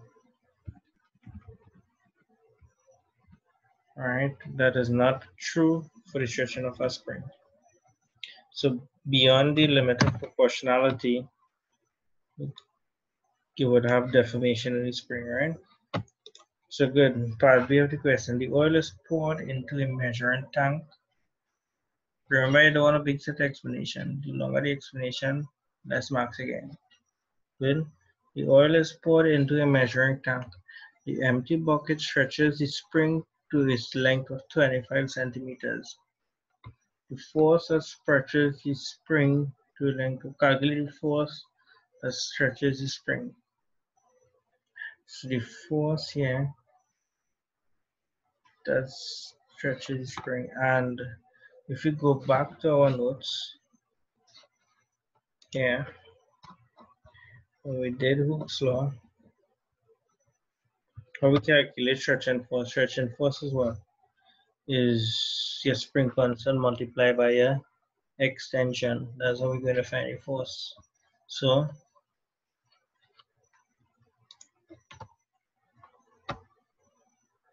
ask you to calculate the force.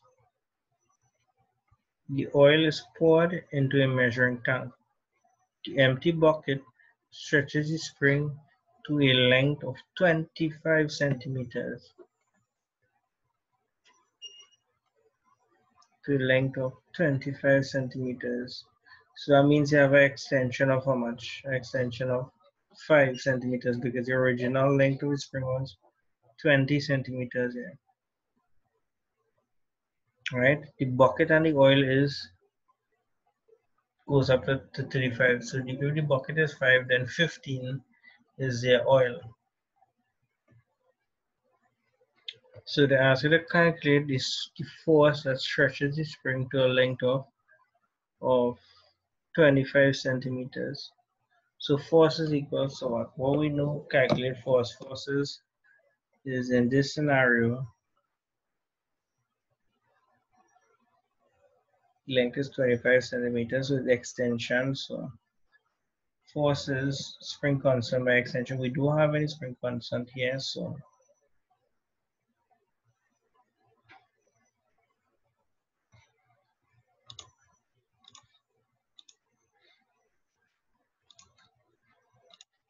this one.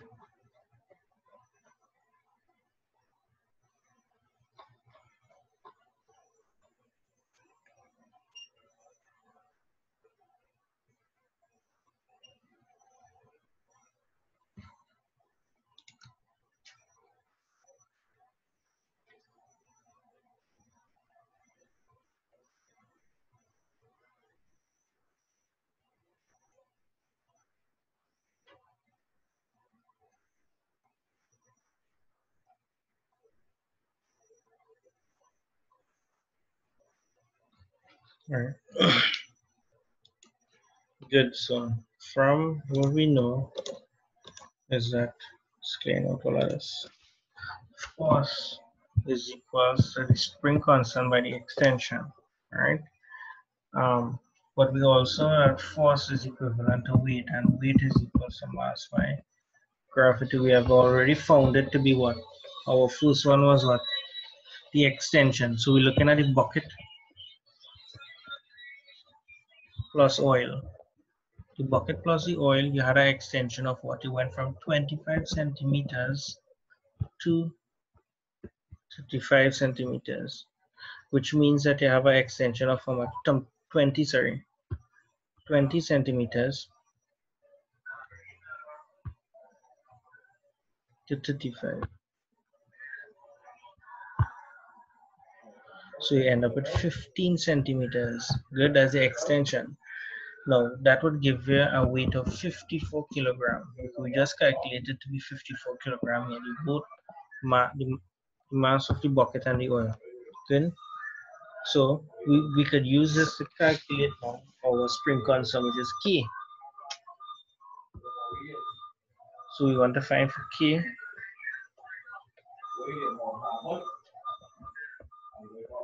So K is equal to F over X. Good.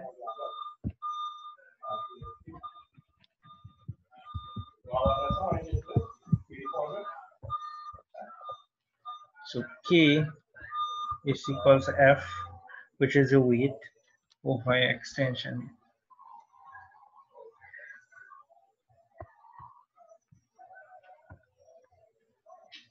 Over extension, your weight over extension. Your weight was how much? Your weight was 54 kilogram.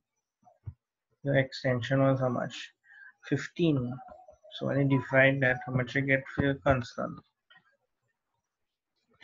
54 divided by 15, 3.6. So you get 3.6.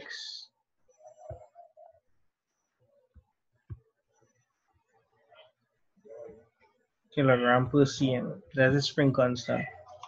Now we want to find the mass for the empty bucket. So we're going to calculate, we know the spring constant now, which is key. So we're going to calculate the bucket now. The empty bucket, so bucket alone now. So for bucket, we're going to calculate the bucket. We know that your bucket extension was what? It went from 20 to 25. So that means you had an extension of 5 centimeters, which is 5 centimeters. Good? We're going to minus difference. So we're going to find weight of the bucket now. So weight of the bucket is equivalent to the force, which is equals to the spring constant, which is K multiplied by X. X is your extension. Your K, your spring constant was 36 kilogram per cm multiplied by your spring, which is 5 extension. Cm's cancel, will be 3.6 multiplied by 5, which is 18. So your answer is 18 Newton. So if your empty bucket is 18 and your full bucket and oil is 54, how much is your oil? It just be the difference. Will be 54 minus 18 going to give you the oil, which is 36. Again, so this is for the weight for your bucket, 18 Newton. Everybody understand how we get it?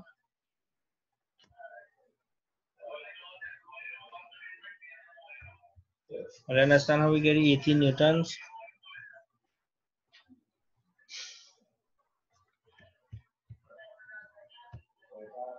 All right, good, nice. So I can move on. So our first answer here was 18. Good. So when the spring stretches to 25, there's the empty bucket. We get 18 Newtons, right? How we calculate the mass of the oil? Well, we know to calculate mass of oil. How we calculate the mass of the oil? Because we know the weight of the oil already, and we calculate the weight of the oil basically by minusing it, right? We said that the weight of the oil was the bucket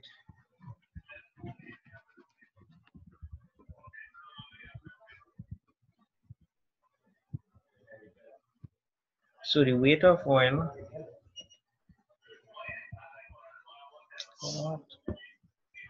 so for the oil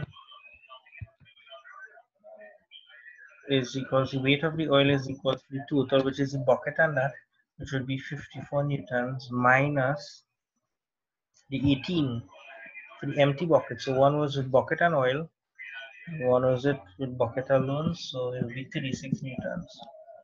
How we calculate the mass? We know that weight is mass by gravity. So mass is equal to weight over gravity. Your weight was 36 newtons divided by 10 newtons per kilogram. You divide that, I get 36 divided by 10, you get 3.6 kilogram is your mass for your oil. Everybody say we get that?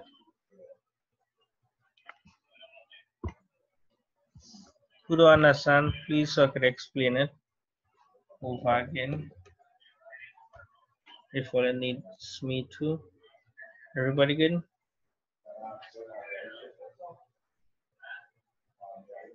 Nice.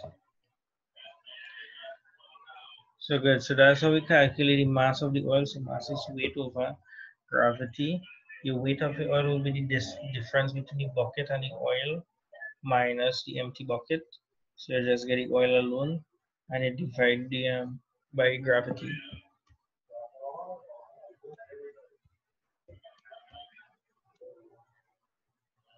Right. So that's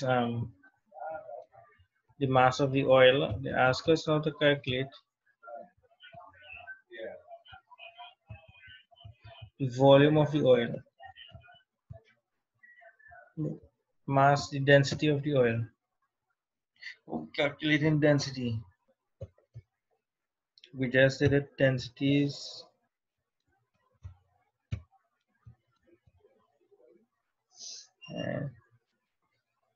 Right. So the density Density, we know the formula. Density is mass over volume. The mass of your oil was, yes, M over V, good. So your mass was of your mass of the oil, so we dealing with oil here. So the mass of the oil was 3.6 kilogram, and your density, the volume which you give in the question was 0.045 meter per cube.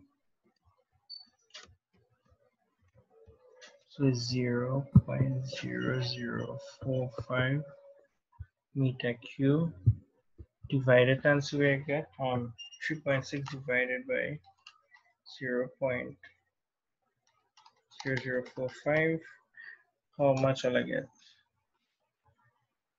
And your units divided in our calculator, and so will I get? Good, 800. So your answer would be 800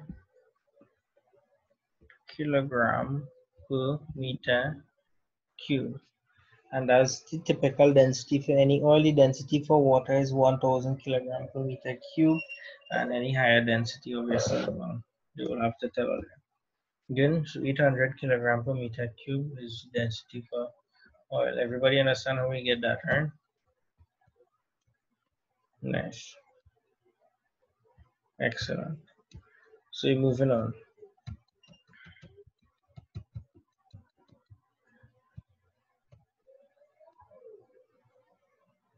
Right. Explain in terms of their molecules why the density of oil is greater than that of air.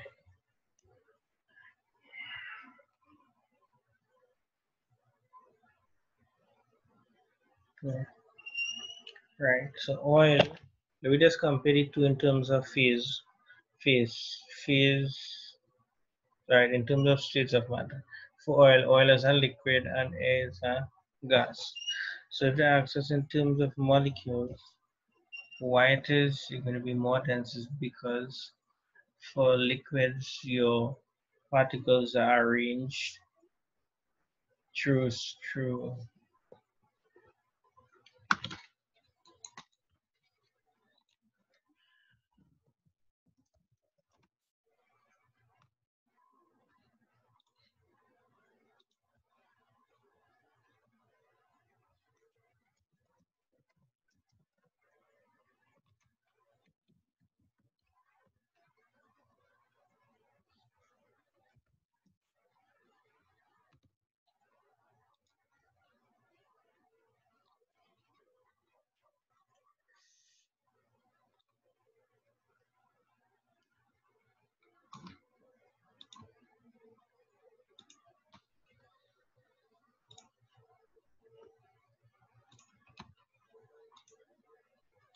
um, so just gonna see what we did the lecture on this one right here.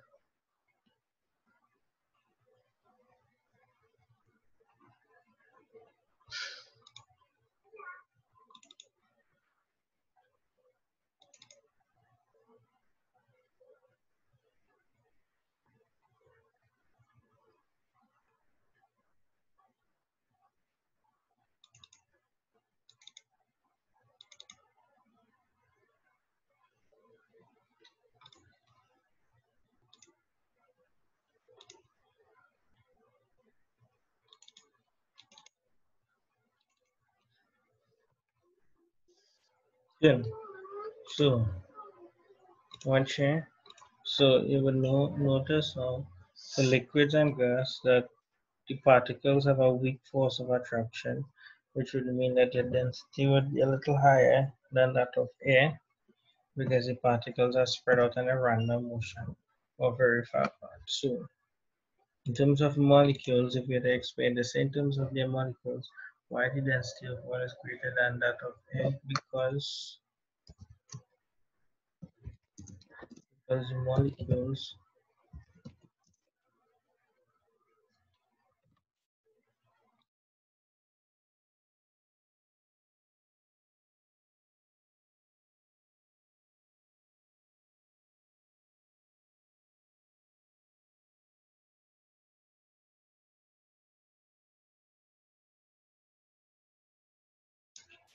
Right, because the molecules are because the molecules of the oil are held together by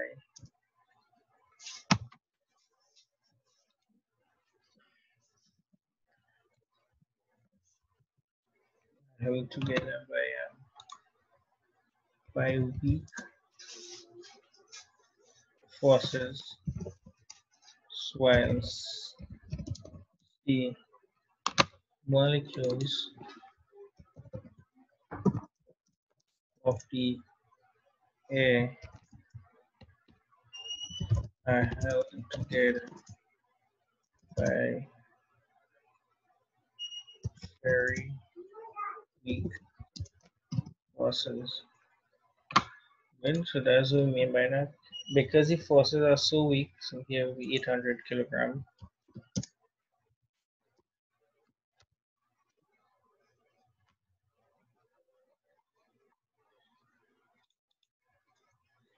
Right, because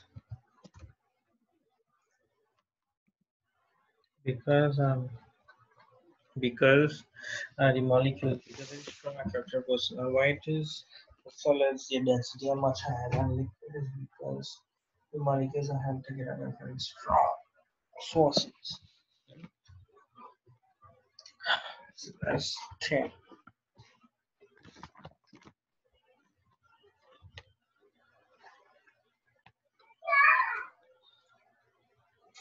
Moving on. So everybody give us a fine. Last question. Okay, we're never done tonight. Huh? Good. So everybody okay so far? IGC.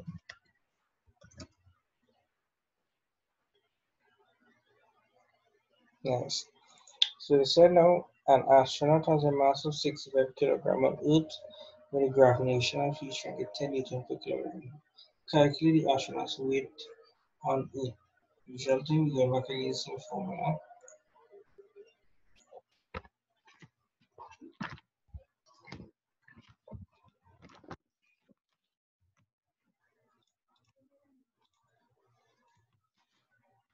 So what we're going to weight is mass by gravity. Your mass of the astronaut at that point in time was how much? Okay, right. So see now, right. So they said an astronaut has a mass of 65 kilogram, a gravitational field strength on Earth where the gravitational field strength is 10 Newton per kilogram. Calculate the astronaut's weight on Earth. So 65 and 10, so we're going to calculate the weight. So your mass was 65 kilogram.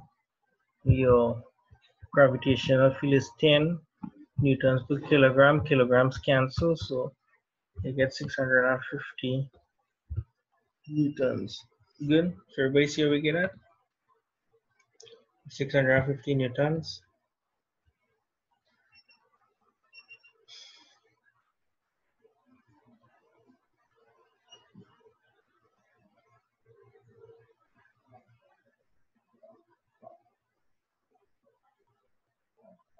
Nice. Excellent. So that's how we find the things. We're moving on. Rapid motion. We're going to finish this. They say complete the sentence. The astronaut's weight on Earth is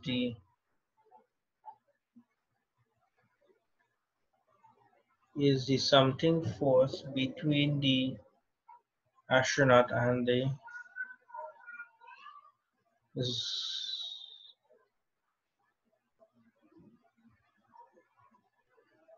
right. So the astronaut's weight on the Earth is the something force. What force is that? What force you think?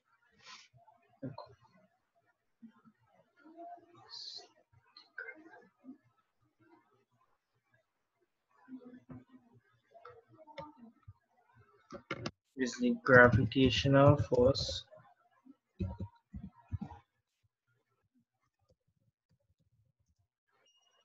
gravitation. Spell that wrong.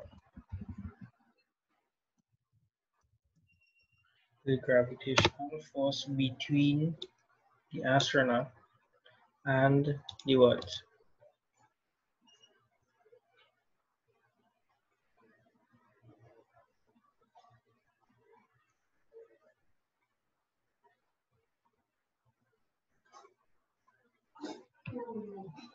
Wait, I'm sorry. This shouldn't be gravitation. The astronaut's weight on it is downward force. Downward.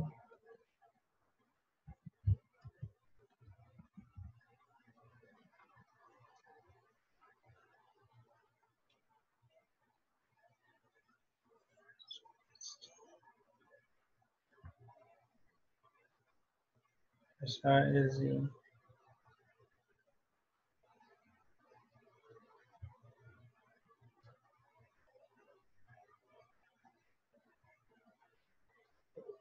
the astronaut's weight on Earth is the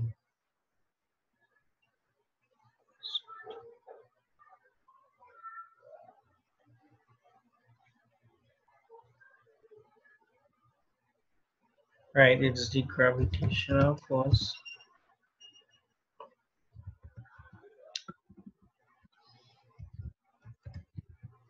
It's a gravitational force between the astronaut and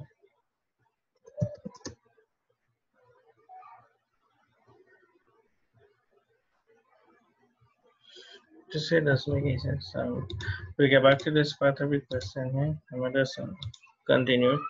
So the astronaut undertakes in part C. We'll go back to that this one. The astronaut undertakes a moon landing. On the moon, the gravitational field strength is 1.6. State the astronaut's mass on the moon.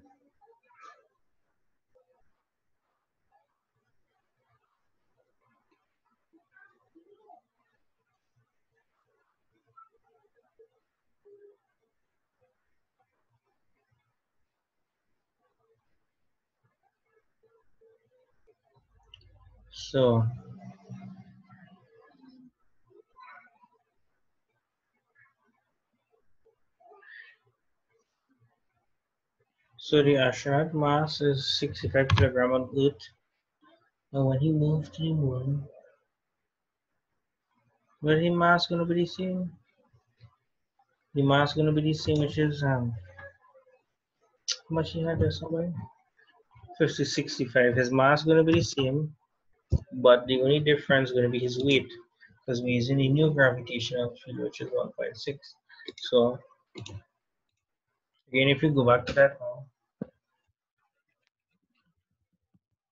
going back here now, we're using the moon, and it's on the right moon. So for the moon, his weight going to be same, which is 65 kilogram, but now the gravitational field is 1.6 meter per kilogram. Kilogram cancel with 65 multiplied by 1.6, which is 104. So his new weight is now 104 newtons. Previously on Earth it was 650. Here is on the moon is 104. Good.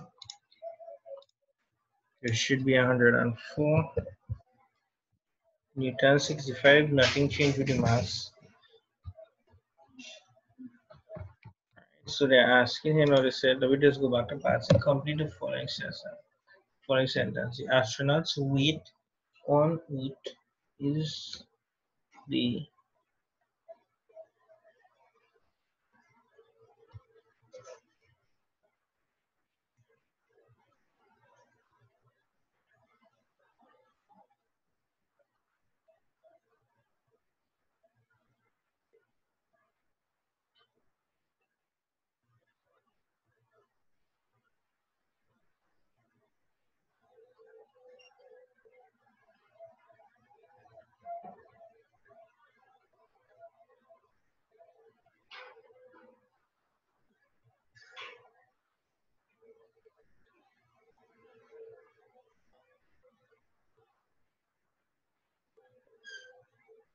right.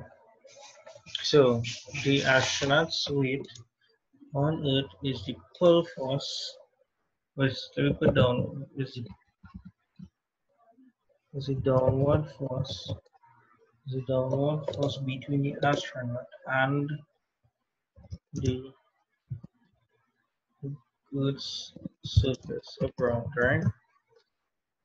So the downward force between the astronaut and the downward force is caused by the gravitational field. Good. Let's take down that. So everybody okay so far with this question? We have one more. Let's take question 8.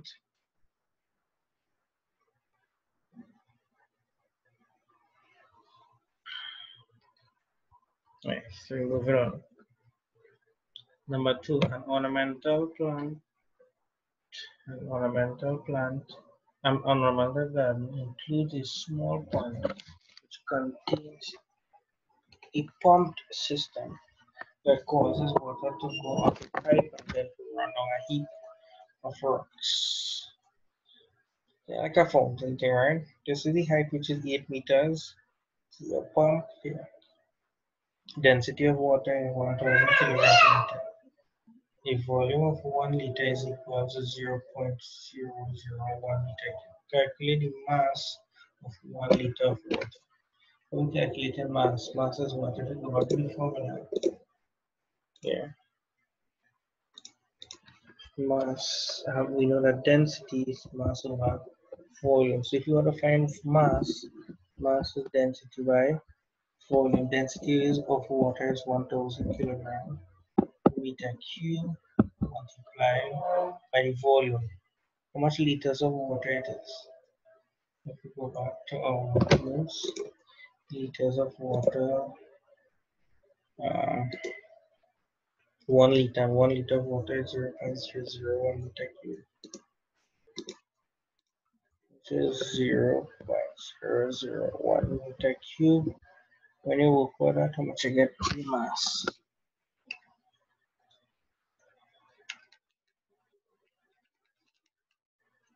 which is 1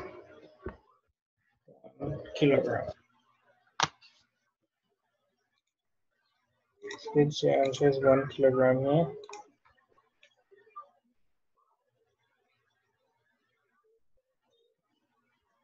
One kilogram. Everybody understand how we get a 1 kilogram? Huh? Good, nice. So moving on. Calculate the work done raising 1 liter of water to a height of this. Work is forced by distance.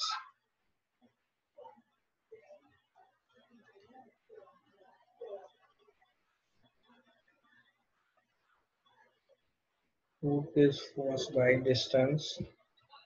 So if you go to our formula here, so work is equals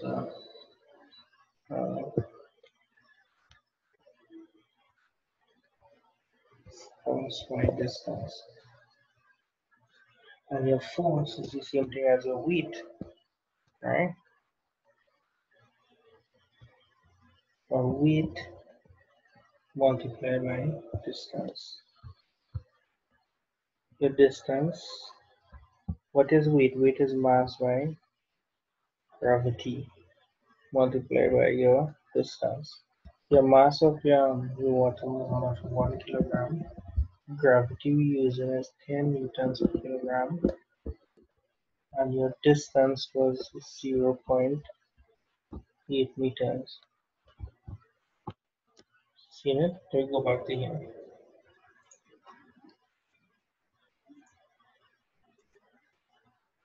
So you're raising the object from 1 liter of water to a height of 0.8, so going up. We know that the mass of water was 1 kilogram. Density of water is this. Okay. So we calculate gravity. We have gravity here is 10,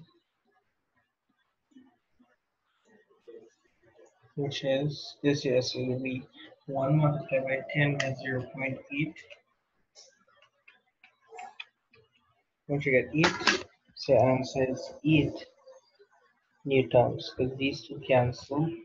Newton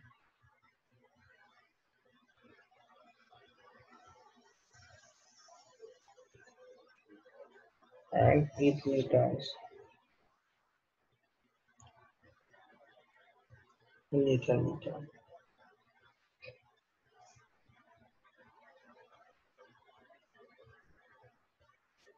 So it says 8 here.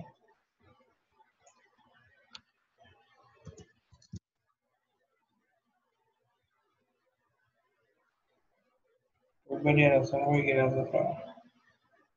Who don't understand that part? Everybody good?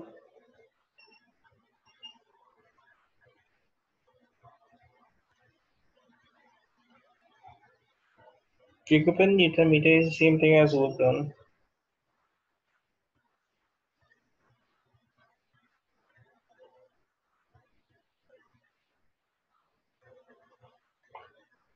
Alright.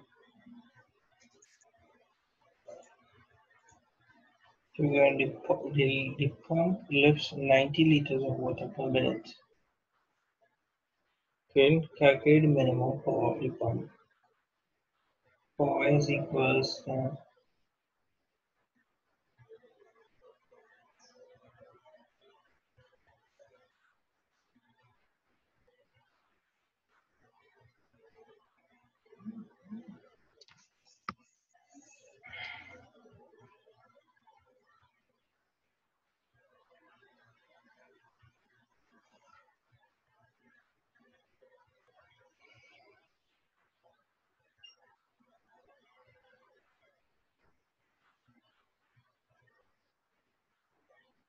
alright, so we need to calculate the power of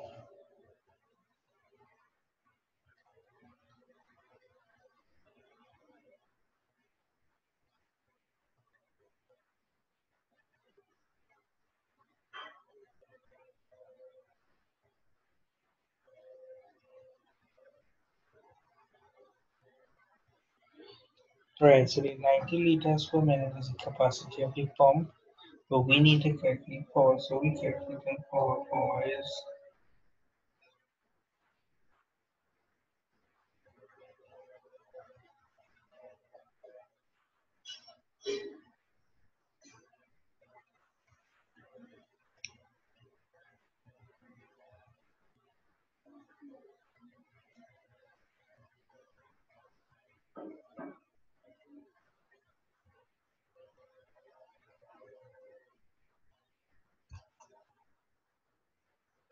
yeah, back to here to make sure.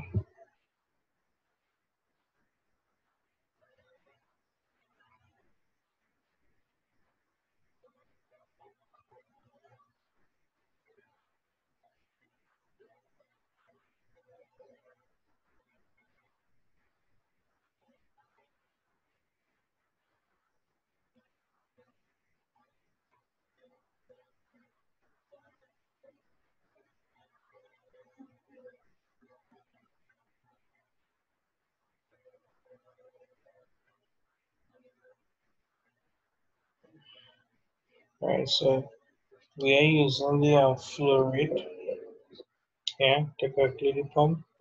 We using the formula J-O. So the pump requirement power is the capacity, which is Q, which is the flow rate, um, multiplied by the density, multiplied by gravity, multiplied by height, of which so it will be 90 liters per minute, multiplied by a density, which is 1,000 kilogram per meter cube, multiplied by your gravity, which is 10 Newton per kilogram, multiplied by a height, which is 0.8 meters. So we're going to convert these units. So liters, which is 90, multiplied by how much liter? in how much liters to, to meter cube is 0.01 over how much seconds in a minute? 60 multiplied by, so here could be meter cube over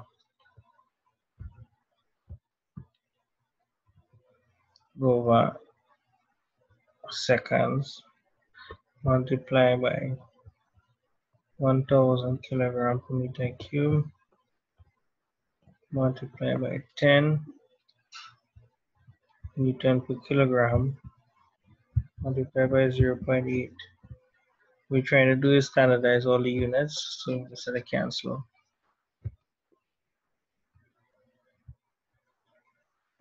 So kilograms cancel, meter cube cancel. So when I work it out, it's going to be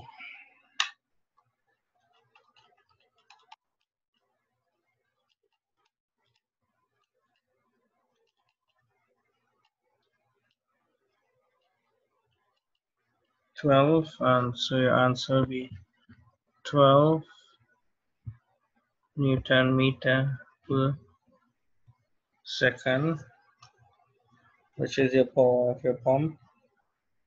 And the power of the pump isn't really meter, it's actually in wattage. So just use it as watts.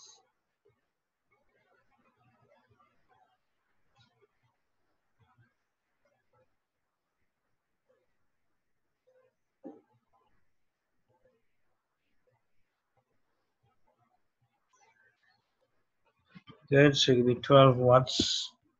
So we pump, sorry. So 12 watts as the requirements for the pump. Good. Everybody okay with that so far?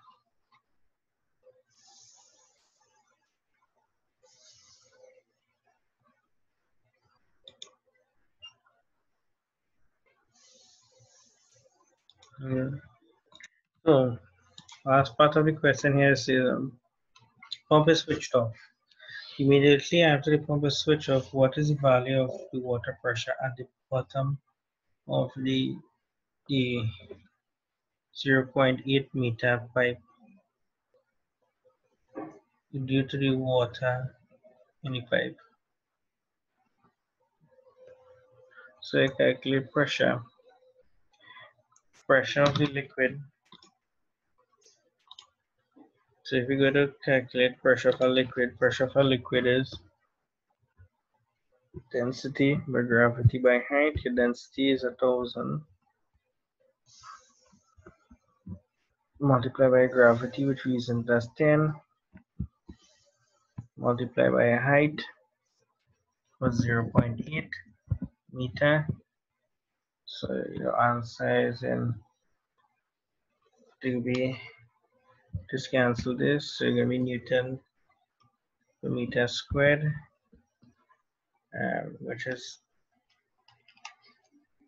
1000 multiplied by 10 multiplied by 0.8, which is 8000